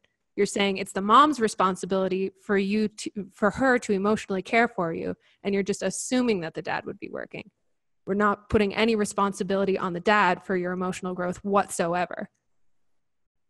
That'd be an interesting conversation. That would be another like rabbit hole we could go down. Like, is that an equal responsibility? Because women are kind of associated with emotions, and men kind of less. I kind of would be interested in going down the rabbit hole. One thing I want to add to this conversation, which I think is really important, is the biggest gender bias in hiring that they found is with mothers and fathers. Because when you have single childless people, the gender bias is there, but it's smaller. But when they send out resumes, like the same study, when they send out resumes, one with a male name, one with a female name, they're all the same. But they have something on the resume indicating the person's a parent, like PTA involvement. There's a massive penalty for mothers, and there's a small boost for fathers. So mothers, this is again identical resumes. Mothers were offered on average 11,000 less than childless women and 13,000 less than fathers. Yeah. So, and again, I think a lot of that has to do with, it's not necessarily that they think the women are doing a worse job. I think it has to do with that they think the women are more of a risk. Yeah, I agree. More of a risk, won't work as hard. There's some level of bias, probably, maybe a level of moralizing. But. Yeah, well, and I mean, just think about it. Anecdotally, there's probably studies on this, I'm sure. But I think if we all think to our own childhoods and personal experiences, if you were homesick, like more often than not, it's the mom that takes off work to care for you, right? That's usually the default in a two-parent household is moms usually handle most of the kid things or child emergencies and things like that. Yeah, I mean, that's certainly how it worked in my family. Did you guys have, I guess you don't have to answer if you don't want to, but did you guys have working parents or both parents working, or was there a stay at home? My mom stayed at home. My dad worked. We also had a 4-kid family. Both my parents worked, but my mom worked less. Like my dad had more of a career. My mom had several jobs over the years. My dad worked full time and my mom worked part-time, flexible hours when I was young, and then when I was 8 or 9 she went back to college and then worked full time. Yeah, my mom did not work when I was a kid. She had us pretty young, so when I was 12, she went back to work, and she was still in her 30s, so it was still a reasonable time for her to launch a career. Not that any age is reasonable to launch a career, but right, if you do it fairly, younger is generally a benefit. Age bias would be another thing that we didn't do any of the research on this, but age discrimination is a big that's a big deal as well in hiring. People have all sorts of different biases for different innate qualities. Yes. That's a big one. Yeah, that would be a rabbit hole though. Do you want to go down that? Do you want to go down that rabbit hole of motherhood versus fatherhood and responsibility? Are women more of a risk? I mean, so I think you talked about having anecdotes and you talked about having statistics, but I think you also have evolutionary biology. So if you look at the history of our of our race, I guess before agriculture, in hunter-gatherer societies, the men were tasked generally with like going out and hunting and warring and being sort of away from the home and taking care of things and making sure that the home was safe, but basically not spending as much time with the kids as the mom. Whereas the mom and the women in the society were more tasked with like gathering food and staying closer to the house and taking care of the children. So, and that's, we were hunter-gatherers for a large majority of our history. So it's pretty, I would say it's pretty evident that that is built into our genetic makeup at this point. You know, one interesting thing, like these evolutionary biology stories, or you got to be a little bit careful about them too, because it's easy to come up with like just so stories. Like you can construct a story for anything you want to support in some ways, but it's still, I think there's value in it. Like it constrains some of our explanations. But one thing I find interesting, like looking back at the hunter-gatherer thing, is there's almost, I think this argument originated with Marx, but there's an argument that like in hunter-gatherer times, if you look at where the food came from, the men were bringing home a lot of the hunting, whereas the women were gathering. And so you had both the males and the females bringing in food. And in a lot of places, it was differed regionally, but in a lot of places, most of the calories came from gathering. The women were bringing home the bulk of the food. Mm-hmm. Then you get into agricultural society. And in agricultural societies, it functions very differently. Like for one aspect of agricultural societies is you can't have a pregnant woman operate a draft animal, because she'll have like a pregnant woman operating a draft animal has like a 1 1/3 chance of miscarriage. So it's a very bad idea. So you get a situation where basically the men are doing all the farming, bringing home all the food, and the only role that remains to women is taking care of the children. Like Chris pointed out, most of our evolutionary history, we were hunter-gatherers, like a vast majority of it, and agriculture is a relatively new technology. It changed a lot of things, but it's a more complex argument than what I'm making out. But for various reasons in agricultural society, the argument is agricultural society is what led to the inevitability of the subordination of women.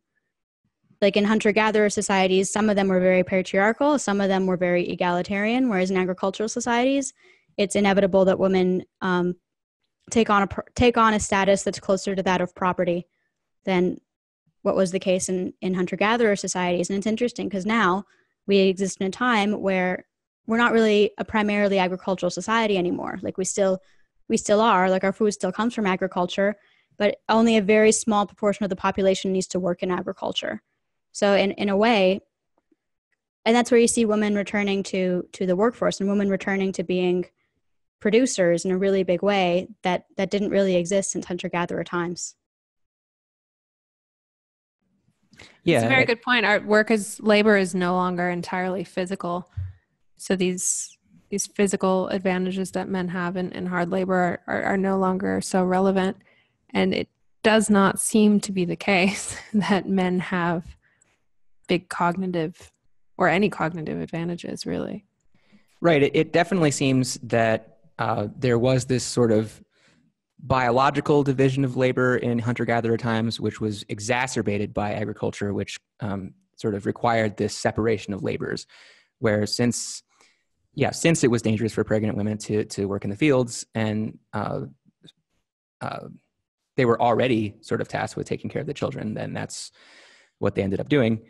And then now that we're in this modern era where most people don't need to work in fields, and it's absolutely cool for a pregnant woman to do just about any, knowledge work, maybe not construction work or something like that, but there's probably the vast majority of jobs out there are not more dangerous for pregnant women to do than just the average person.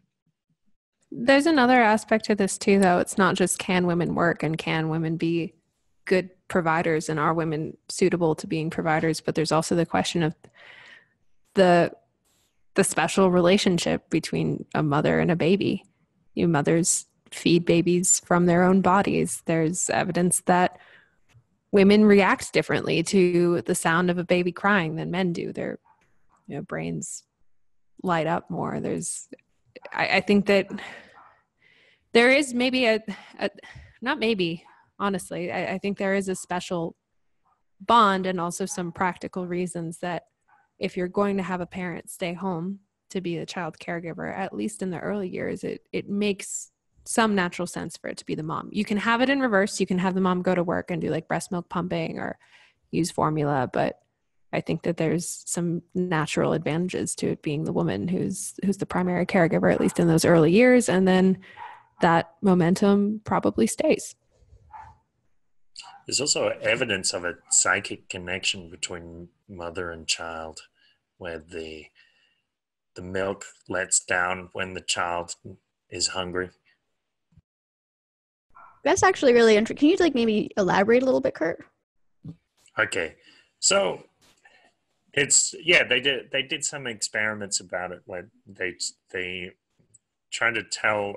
I think the mother would record when her milk let down and when she had a feeling like, oh, my baby needs me, and at that point they're normally accurate. And so there's also I guess it was based around more anecdotal or case studies where you ask women, well, have you ever been, say, in a supermarket and you felt suddenly that your baby needed you and you called home and your intuition was correct? And of course, many women have that experience. My mom anecdotally has told me that many times. Like, oh, I just had ESP. So maybe there's a biological basis for that. My mom has told me some similar things. I'm so skeptical of things like that, but I don't want to just discount so many people's experience either. But even on like a pure, not speculative, not anecdotal level, the content of breast milk changes not only like throughout the course of the baby's development, like with different makeup and different amounts of breast milk being produced, but also the amount and like the fat composition will change throughout the day and throughout the feeding. And I don't know how much has been looked into the advantages of actually breastfeeding as opposed to bottle feeding with breast milk. I know there's lots of advantages of breastfeeding over formula feeding, but it seems like it's not just like you can pump breast milk and then feed it at any time and it's the same. It seems like there's something about the in the moment connection between the mother and the baby that actually changes. There has to be some kind of rhythm or something like that. Right. Yeah. It's a really rough question because like on one hand, like it's really rough because there really does seem to be a lot of advantages to especially little children of having a parent around, and it does seem like there is a special relationship with the mother in a way, but it's rough because like it's hard to see how that wouldn't affect the career.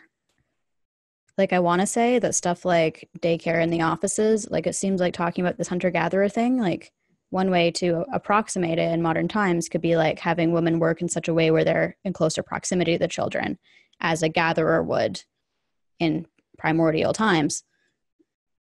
But it's really tough. It's really tough with knowledge work. I mean, one thing that happens when a woman becomes pregnant is she loses a little bit of her cognitive ability too, which is a thing to keep in mind, but it comes back after. Oh, wow. I hadn't heard that. It's a baby brain. Yeah. Yeah.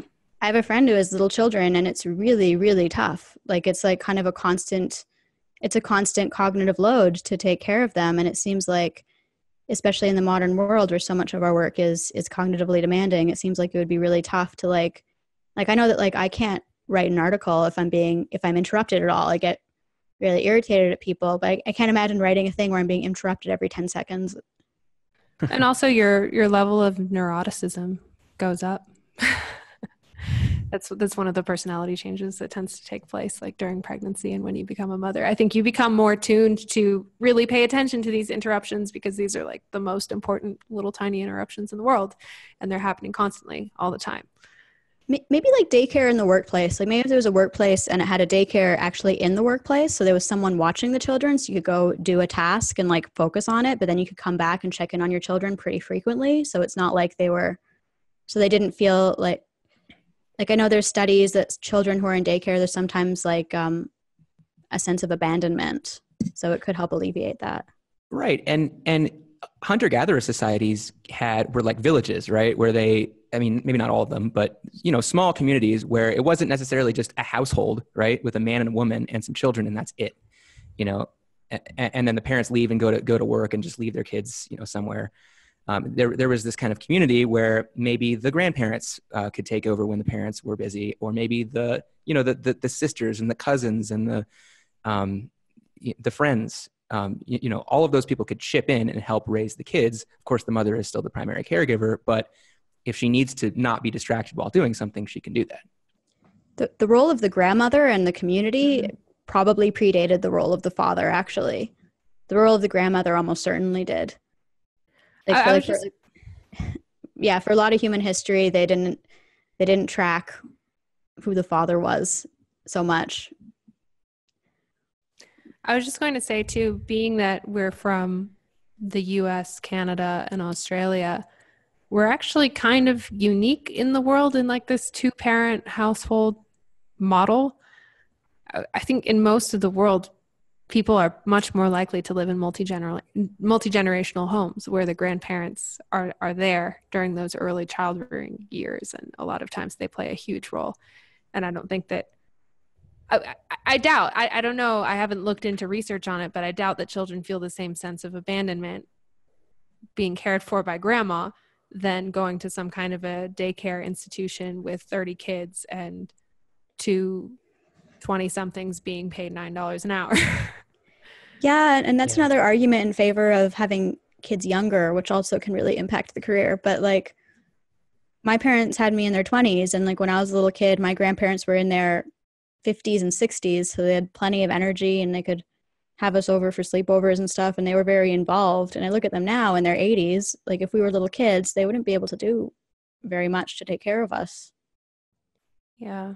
There are also alternatives too, though, like yet another anecdote. But I did go to daycare as a child when my mom was working part-time.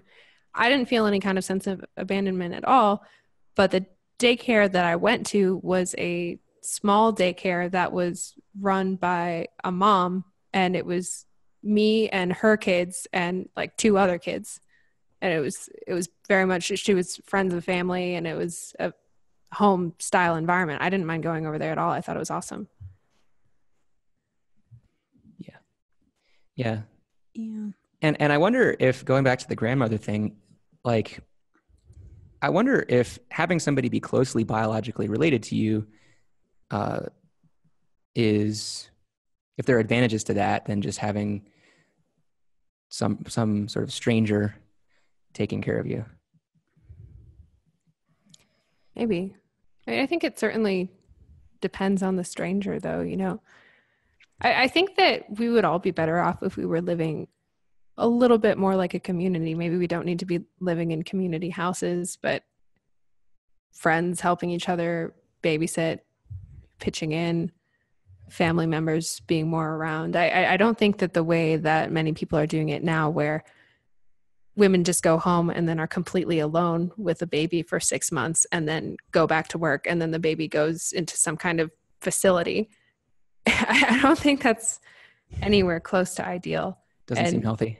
No, it doesn't. It really doesn't seem healthy to me. But that doesn't mean that women can't work or that all the burden should be on the mom, but maybe we shouldn't be living in such isolation.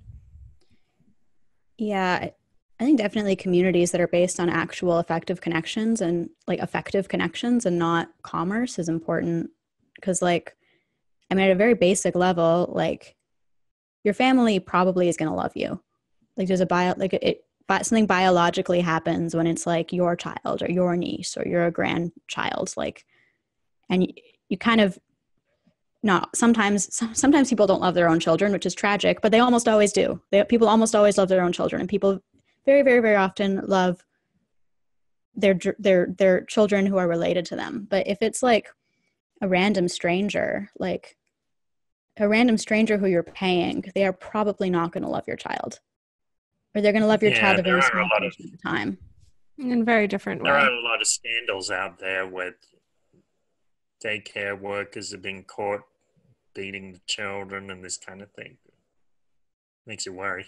Yes. On the other hand, though, I do want to point out, though, that the most likely person to abuse your child is like a parent or a family member. And family is important and family is a good thing, but also child abuse is extremely common. And I don't think that people should just automatically bring in their parents or assume that their parents or their siblings would be good caregivers. You know, you hear a lot of, not only do you hear a lot of stories, but like most cases of child abuse and child molestation are within the family itself. And I don't think that we should discount friendships or chosen family in this conversation. Yeah, that's a really good definitely. point. Yeah, the biological connection thing is certainly maybe an advantage at first, but obviously, yeah, just having somebody who's trusted and who spends a large portion of the child's life with the child is, could potentially even be better than the parent, depending on if the parent is not a very good parent. Yeah, and I think once kids get older, like I think going off into an institution or going off into like a community setting outside of the family is also extremely important. Like school, I think school is really important for kids. Yeah, that's a tough one. I I think question. I know some people don't like school, but School is done really weird. school's tough. I think it just really, really depends on the school. I would agree with you, though, that I think getting out of the house with your peer group, with adults who are not your parents, and being in something that's different and more independent is important. Whether that's school or something else could be a debate. I'm not anti-school. I actually had a really good experience in public school.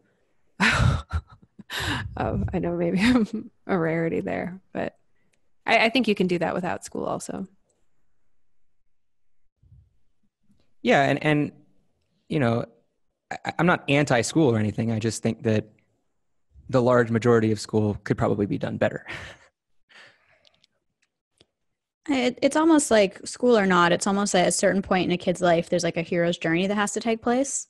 Like there's a certain stage where it's really important. It seems like it's really important for the kid to be around like loving, trusting people and to have, again, like not to generalize because some family is like really dysfunctional and stuff. And some kids need to be separated from their mothers for various reasons. But I think in general, that is ideal to be close to a close family when they're really little. And then when they get a little bit older, like probably like 6, I think 6 probably is a pretty good age for them to like go on a hero's journey and go outside the family and be around other children and to like struggle a little bit. And Yeah.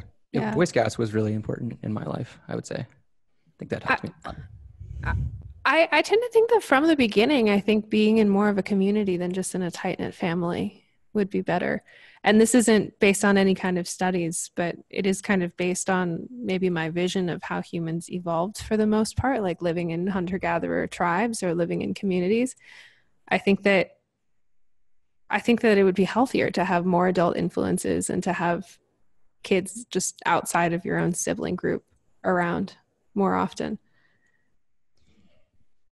To mainly socialize with not just your parents day to day, but to be in some kind of a setting with multiple families, I think would be amazing. People who you see a lot, people who you see enough to form a real connection with. Yes, but real connections more than just your family unit. I think that would be good for moms too, and maybe you could have then. I don't know. I a lot of times think about single moms because there's so many single moms in the world, and I know it would be difficult to do this, but I think it would be great to see more single moms team up and help each other, like watch each other's kids while one goes back to work, etc.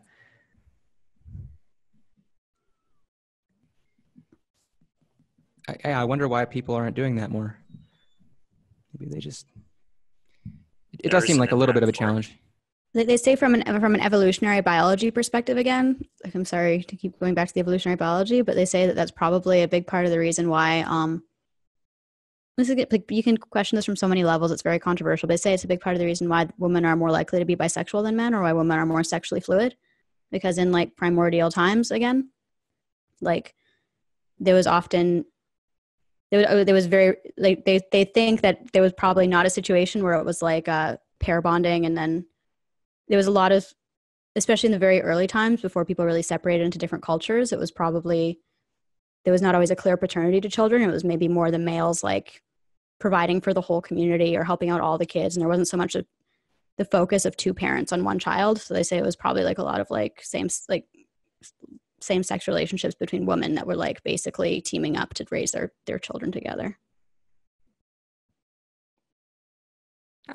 It seems very plausible to me. It seems very plausible to me. You know, we're veering a little bit off topic here, but I think this is interesting. When you're talking about human happiness, one of the biggest predictors for human happiness and also longevity, like as much as diet and exercise, is strong community ties. Not just pair bonding ties, but strong community ties. I would believe that. It's tough. It seems like one way to look at it could be like in our culture, there's a lot of focus on commerce and economic activity and on succeeding as an individual, but there's not a lot of focus on community and on children. So it ends up being the role of taking care of children just becomes a very low status economic job instead of it being something that a lot of people are contributing to communally. I think it's also reflected in the way that elderly people are treated. Like it's like we ship the children off to the daycare and we ship the elderly off to the elderly care, and everybody, like Ariel said, it's like everybody who is, or when the focus is on the economic activity. So if children can't do their economic stuff and the elderly can't, well, just forget about them, put them in an institution. And it was interesting talking to our friend Seamus about this. He lived in Zambia for a long time, and he said that one of the reasons that in the West people have less children is because they're not economically viable. Whereas in a lot of parts of Africa, say a woman is a housekeeper and she'll come in with her children, and these children are like 5 years old, but they'll already be working. They'll already be helping out, sweeping the floor or something like that. And that's that's a factor too. I that's actually what I was going to say. I was going to say, I think it's weird how we draw this line at 18 and we say, you're an adult now, stop learning, start doing stuff, and I think it should be much more gradual than that. I think it should be kind of like, oh, you're 5, you can carry stuff, like you can't be the CEO of a company, but you can certainly, kind of gradually build up your skills and responsibilities until you are taking huge amounts of responsibility and solving all sorts of big problems.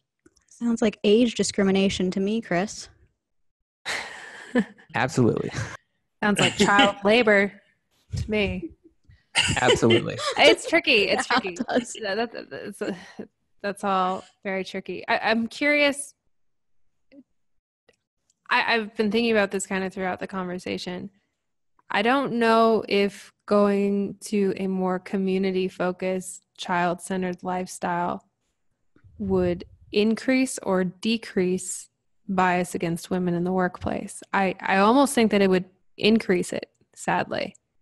Because if you... I don't know, like I think if you're going back to something more naturalistic, we're talking about evolutionary biology, tribal caregiving, focus on community, I think that you would find mostly women in those more community roles. Is that a bad thing? Is it just that we undervalue it? Maybe it wouldn't work out that way. Maybe I'm showing my bias by thinking that women would end up mostly in those community focused roles. What's the strategy you're talking about? Sorry. If if society went back more to like a multi-generational, child-focused living situation where we were engaging more in community, there was more focus on child rearing, I think that you would see women more likely to be caregivers than men, and maybe more likely to be at-home caregivers than they are now. I Can you think that would maybe be sketch great. out a little bit more detail what you're proposing here?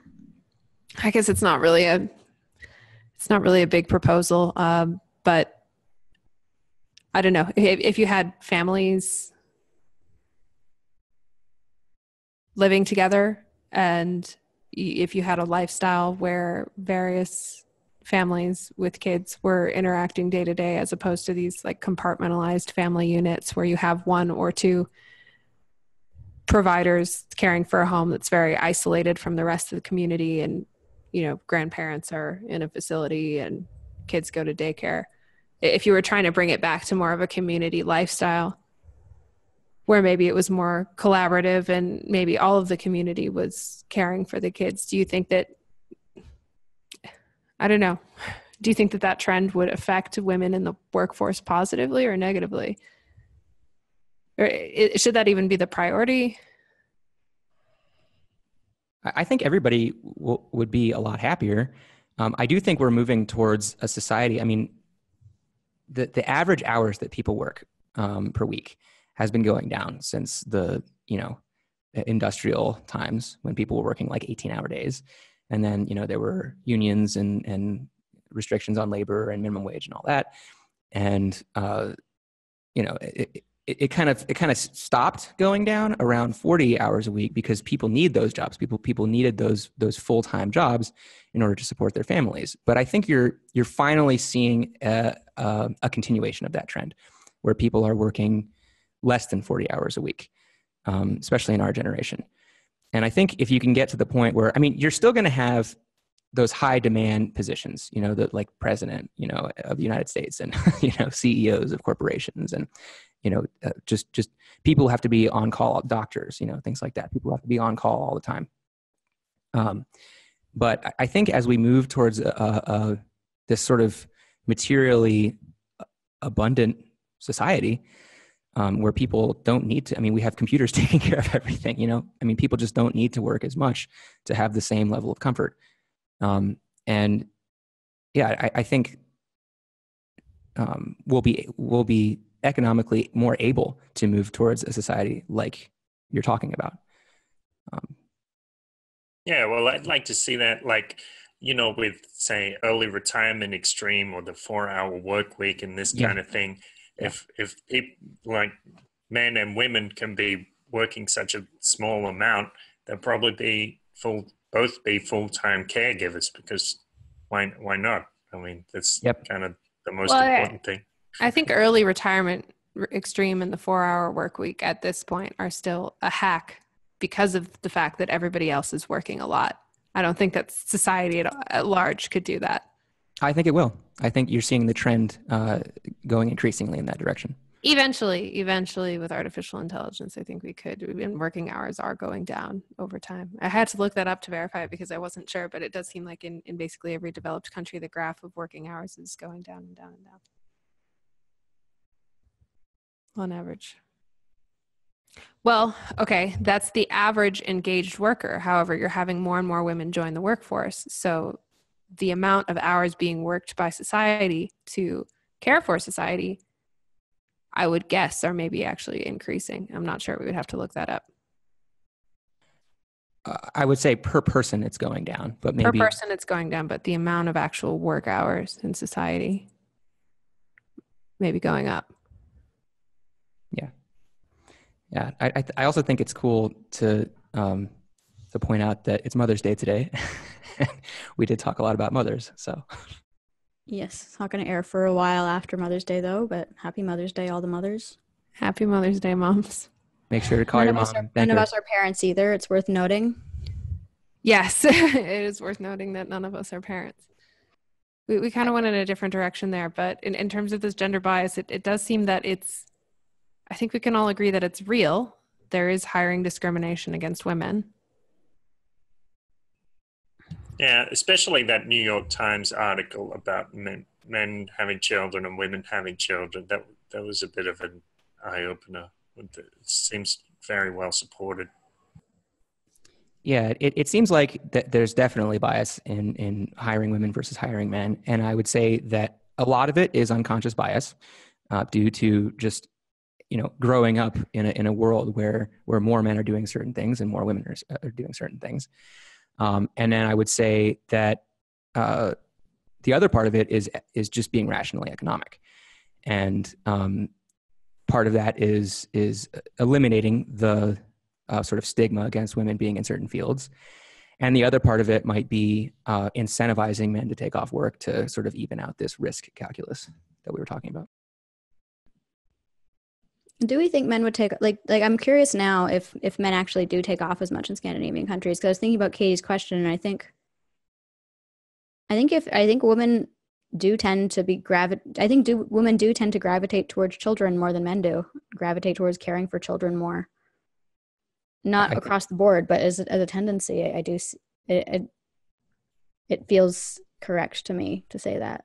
I don't believe it's even. Let me see trends in. I think in the Scandinavian countries, or at least in one of them, aren't the incentives actually unequal? Like they're incentivizing men more to take time off? Yeah, I think what happened is they found that when they just had parental leave that could be divided between men and women as they wanted, women took off much more time than men. So then they've designated a specific amount. Certain countries have designated a specific amount of time has to be taken off by the father. Okay. I see. Right. Well, in Australia, we should look at more details on that and cite. Sure. In Australia, either parent can collect 18 weeks of minimum wage pay for parental leave. That might be worth talking about a bit, is like this idea of what do we think about the kind of the equity doctrine, or the social engineering, like this idea to try to go in and try to preferentially hire women or preferentially give men time off to take care of their kids. Like, what do we think about that?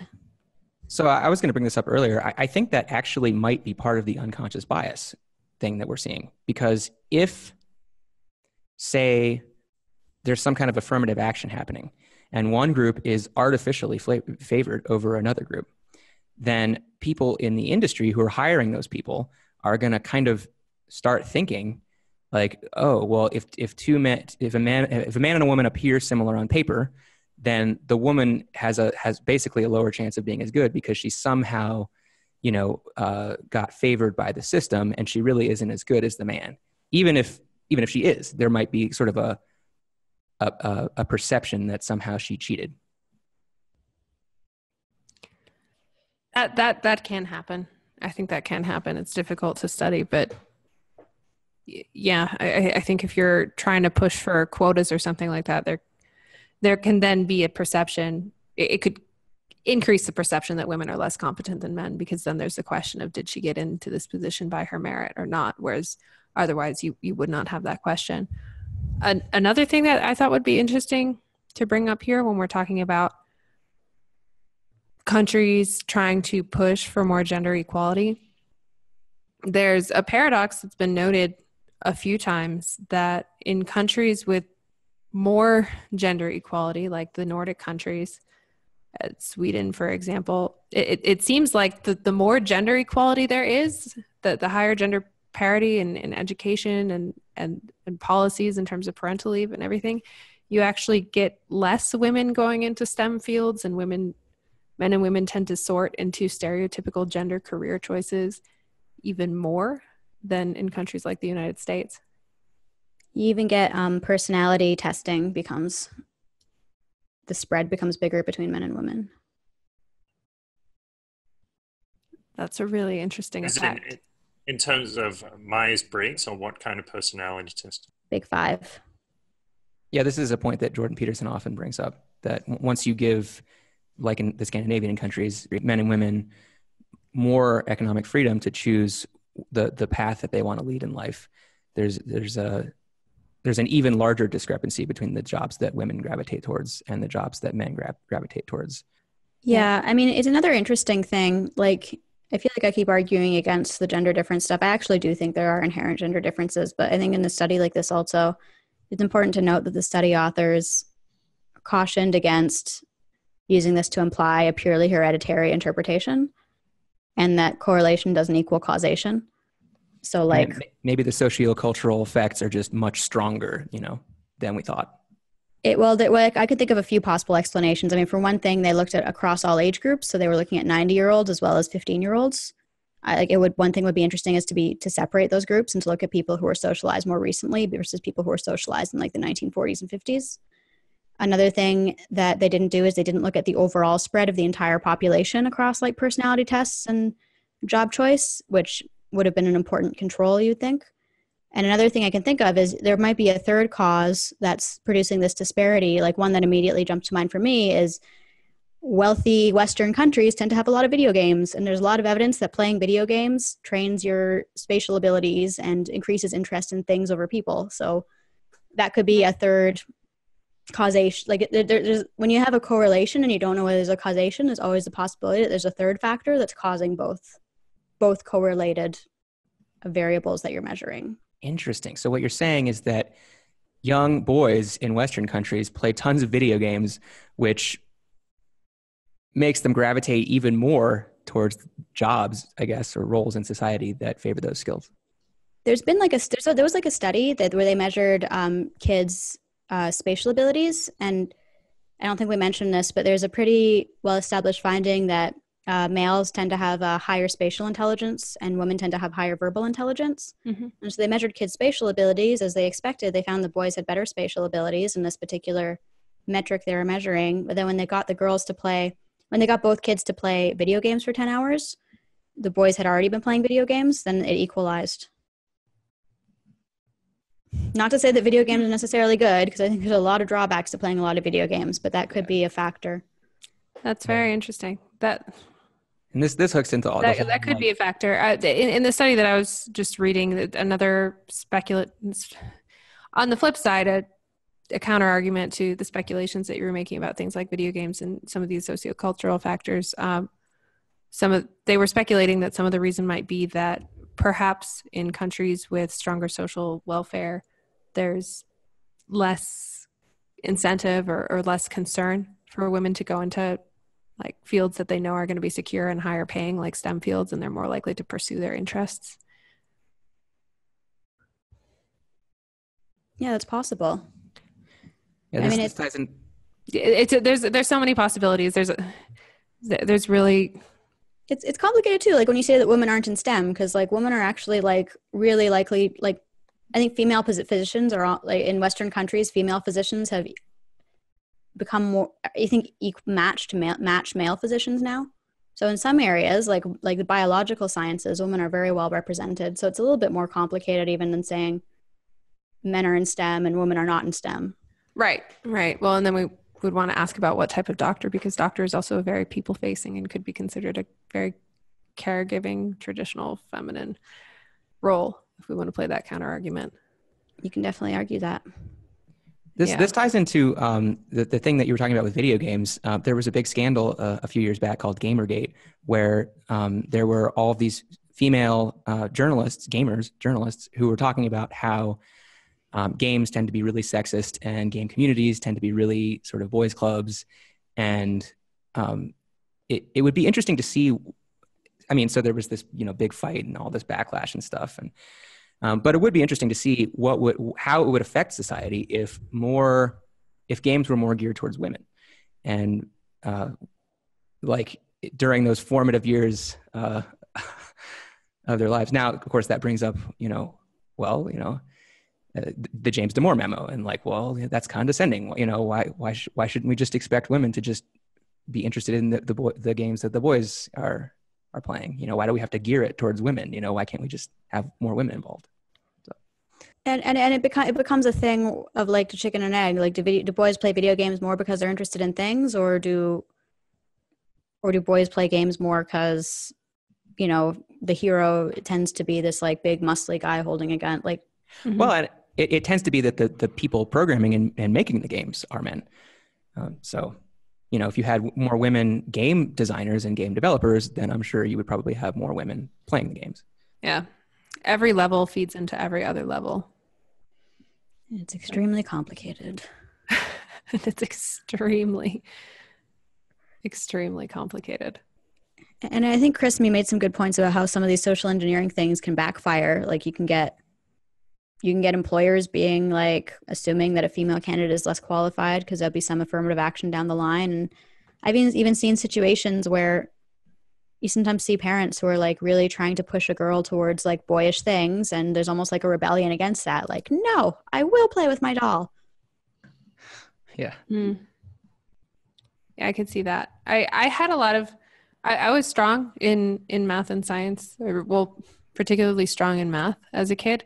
And so I was heavily pushed into math by everyone around me, but it wasn't the thing that I liked the most at all. So that became a really big kind of identity issue for me later. And I was equally strong in all the other subjects. It was just, they saw that I was strong in math and I was a girl that was strong in math. So it was like, be an engineer. I had zero interest whatsoever. I wonder what would have made you more interested, or is it just I don't know. I think if I like for myself personally, and I don't think this is so much a male female thing, but if I had been maybe exposed to other career choices that weren't engineering, I was never really mechanically inclined or good with like physical things. So if I had been maybe if people had been trying to push me into theoretical physics, then I would have been more interested in that. Noted. Yeah. I don't know. But that was just me. Okay. Yeah. Like one thing that's rough about all this is it's kind of like a level 2 chaotic system. Like a level 2 chaotic system is a system where, well, a level 1 chaotic system is a system like the weather, where it's chaotic. Like there can be butterfly effect and it's hard to predict what's going to happen. But by observing it and by acting on it, you don't change it. Whereas something like the stock market is a level 2 objective system, a level 2 chaotic system where when you act, it alters the system itself. And this is a level 2 chaotic system where it's like the approach that we take can determine the nature, like alters the nature of the problem.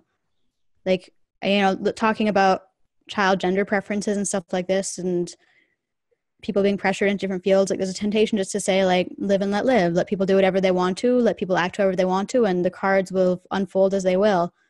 But the problem is, like, if there really is, and there does seem to be like this endemic gender discrimination, then people can't really pursue what they want to pursue. Like there are these artificial limitations do exist, and yeah, and it's not really as free as it seems. But then if we try to like socially engineer around those differences, like if we say, okay, there's discrimination, so we'll have affirmative action. There's bias in how people treat children, so we'll directly counter that bias and push girls to be actiony and push boys to be more nurturing. Like it creates all these unintended side effects, which also seem to make things less free, and there's backlashes, and it causes all these knots in the system. So it seems like we've established that there's a problem, but it doesn't seem clear what the solution is. So I think a lot of the complaints that people have about the labor market are moot if you're an entrepreneur. If you go out and solve a problem for somebody, then you can limit yourself to all women clients. You can limit yourself to only women employees. And this is especially true in something like the internet or Bitcoin, where the platform itself is gender agnostic, right? Or it's basically identity agnostic. If there were more women, I think, or people of sort of non-majority identities going out and starting their own companies, which you do see some of, but I think when you're working for yourself, it makes no difference what society's biases are. All you have to do, I mean, there might be some, people might be biased, like your clients might be biased, and you might have to do a little more work to find clients who aren't biased. But if you're providing real value in the market, those people are just hurting themselves by not working with you. So I think there is something innate about women that makes them less likely to go be entrepreneurs. I think a lot of that is cultural also. But I think maybe there should be some kind of push towards women founding their own companies. I think more women in entrepreneurship would be great, but I really need to push back against that, because if you're an entrepreneur, I think that bias can hurt you even more. And I think female entrepreneurs face a lot more difficulty getting any kind of funding. You have a lot more difficulty getting any kind of respect in the marketplace. And I guess it depends on what kind of business that you're running. If you're creating a physical product, then that's going to be sold in stores, then maybe your end consumer isn't going to know that you're a woman producing it. But in a lot of cases, trying to get a new product or good or service out there is so much about networking, and there's so much more networking that you need to do if you're an entrepreneur than if you're just an employee trying to get hired by one person. I would think that the effect would be even worse.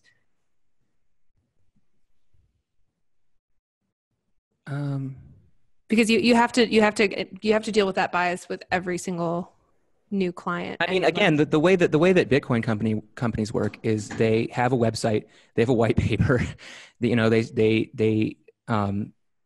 a lot of times they self-fund, they just earn some money, invest it, the market, they hit it big, by making some good investment, and then they hire some employees and they get shit done. Also, there are women limit yourself to just female employees. That would be illegal basically everywhere. And Bitcoin is a really, really narrow niche market, and who the founders of the project have a great deal to do with what projects become popular and take off, even in that space, and maybe even especially in that space. You know what though? I think I am gonna like stand up a little bit for what Chris is saying, because I agree with Katie that if anything, the gender bias would be magnified in a situation of entrepreneurship. But I also think that like part of the solution to these kind of problems is inevitably going to be like female success. And I know the top down approach just seems so flawed, and it's like there's so many negative side effects to it.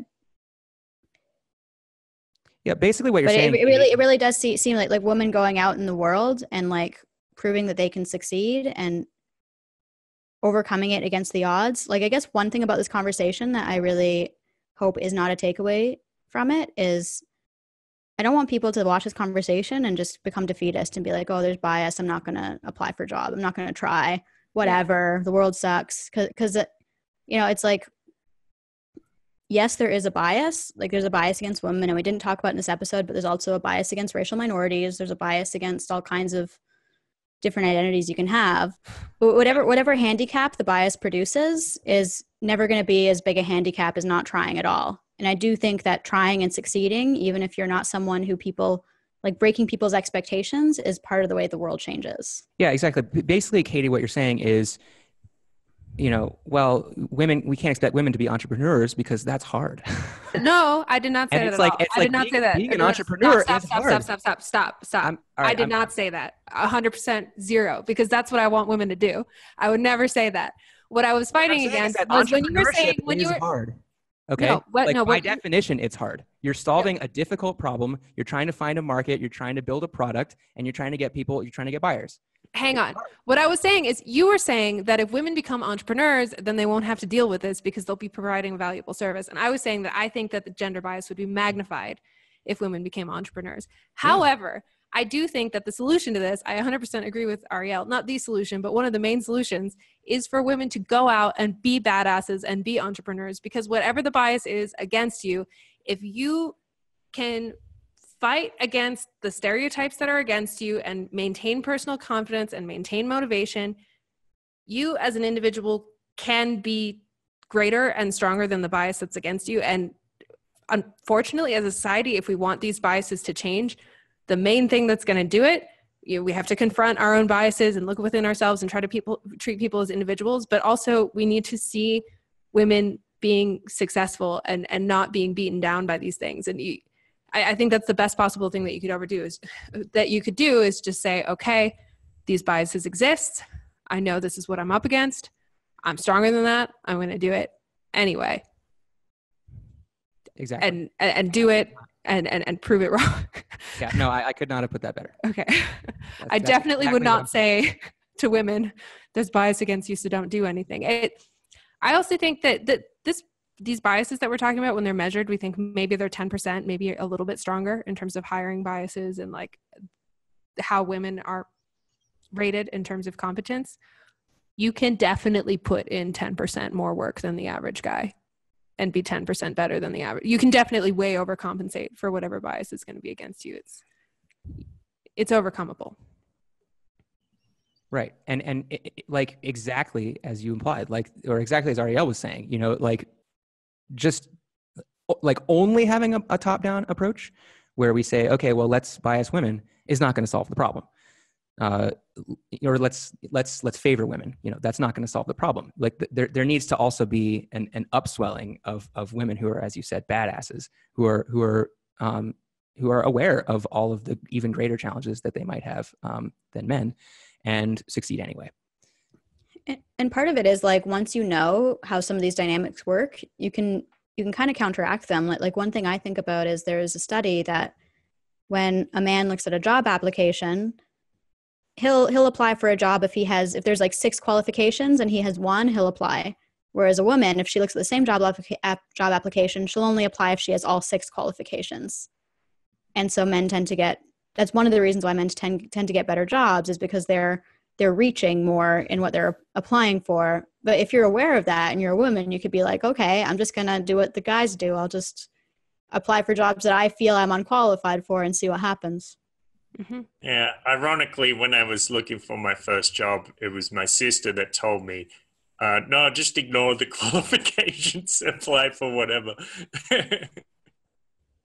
I've been basically unqualified for every job I've ever had in terms of the listed qualifications. I stopped applying for jobs after a while. I was just like, you know what? I don't feel like impressing. I don't feel like impressing somebody that I'm going to go work for. I'm just going to go work for myself. Yeah. Yeah, entrepreneurship is a great thing. Going out against bias is a great thing. Acknowledge that we should acknowledge that it's more difficult and that there are some things stacked against women and other discriminated against groups, which we haven't covered in this episode. There are some things stacked against you, but that does not mean it's insurmountable. And the more people surmount it, the more examples of successful women we'll have, and the less the bias will exist in the future. It's not to say that social policy, it's about like looking at reality, how it actually is, and acknowledging it in all its ugliness, but not allowing yourself to be defeated by it, and being open to a wide range of possible ways to address it, be it through social policy, through individual heroism and achievement, through community-based responses. Yeah, I mean, a lot of being a successful entrepreneur, from what I've read, is you do have to be a little bit too optimistic, and that feature of men versus women when they're looking at the job application, and men are like, oh, I can get this job. I only have one of the applications. I think that's kind of the same thing as what it takes to be an entrepreneur. You're kind of like, well, I can kind of do some of this stuff, so yeah, I'm definitely going to succeed. So maybe you fail a few times, right? But then eventually, if you just persist and you keep trying, eventually you succeed, as long as you're learning from your failures. Yeah, that's a funny thing, because people these days talk about that dunning-kruger effect, about how incompetent people rate their abilities higher. But when I used to read quite a lot of Tony Robbins, and that was like one of the qualities he listed as successful people. Like, you're incompetent, but you don't care. You're gonna, put your all into it anyway. So, people don't talk about that aspect of it like this. There's research that shows that men display the Dunning-Kruger effect more than women. So a guy will think he knows a lot about something and he doesn't, or act like he does when he doesn't. And that's probably behind some of the irritation behind mansplaining. But. Yes. Well, there's that common trope, fake it till you make it. And the dunning-kruger effect basically lets you fake it really, really well because you actually believe it. Yeah, men are more likely to overestimate their ability. Women are more likely to underestimate it. Women are also more likely to suffer from imposter syndrome and think that they don't deserve the achievements that they do get. I think maybe some of that is biological, but I honestly would be surprised if most of that wasn't sociocultural. The self-confidence, because it seems to go down as girls get older. And yeah. Sorry, the self-confidence goes down or the self-doubt goes down? Self-confidence goes down. So it is sociocultural. Yeah, women's, or like young girls tend to rate their ability similar to young boys, but then as they get older. So you're saying there's a large cultural effect on that? I think so. Okay. It could be biological, but I think there's a large cultural effect. You could interpret it a bunch of different ways. Anyway, I think we're at a good place to wrap up here with some. We've gone through a lot of the evidence. We've gone through a lot of the issues. We've explored many different sides of the debate and some possible solutions. Does anyone have something they'd like to add to this discussion before we wrap up? Mothers are extremely important. Happy Mother's Day. Okay. Well, thank you so much for joining us on this episode of the Multiversity. I've had a really great time on this episode. I feel like I learned a lot in preparation and during the episode. This is a complicated issue that deserves to be handled a little bit delicately. I'm sure we got some things wrong, but I think that there was value here. And I do believe that there is a lot of value in discussing these issues openly, because that's how we move forward. And I hope we've moved forward a little bit today, at least personally. Thank you. Thank you for joining us on the Multiversity. We hope you found this episode both mind-bending and enjoyable. We can be found all over the social media space and at multiversitypodcast.com. If you like this content, give us a like, comment, follow, share, or support us on Patreon. Catch you on the flip side.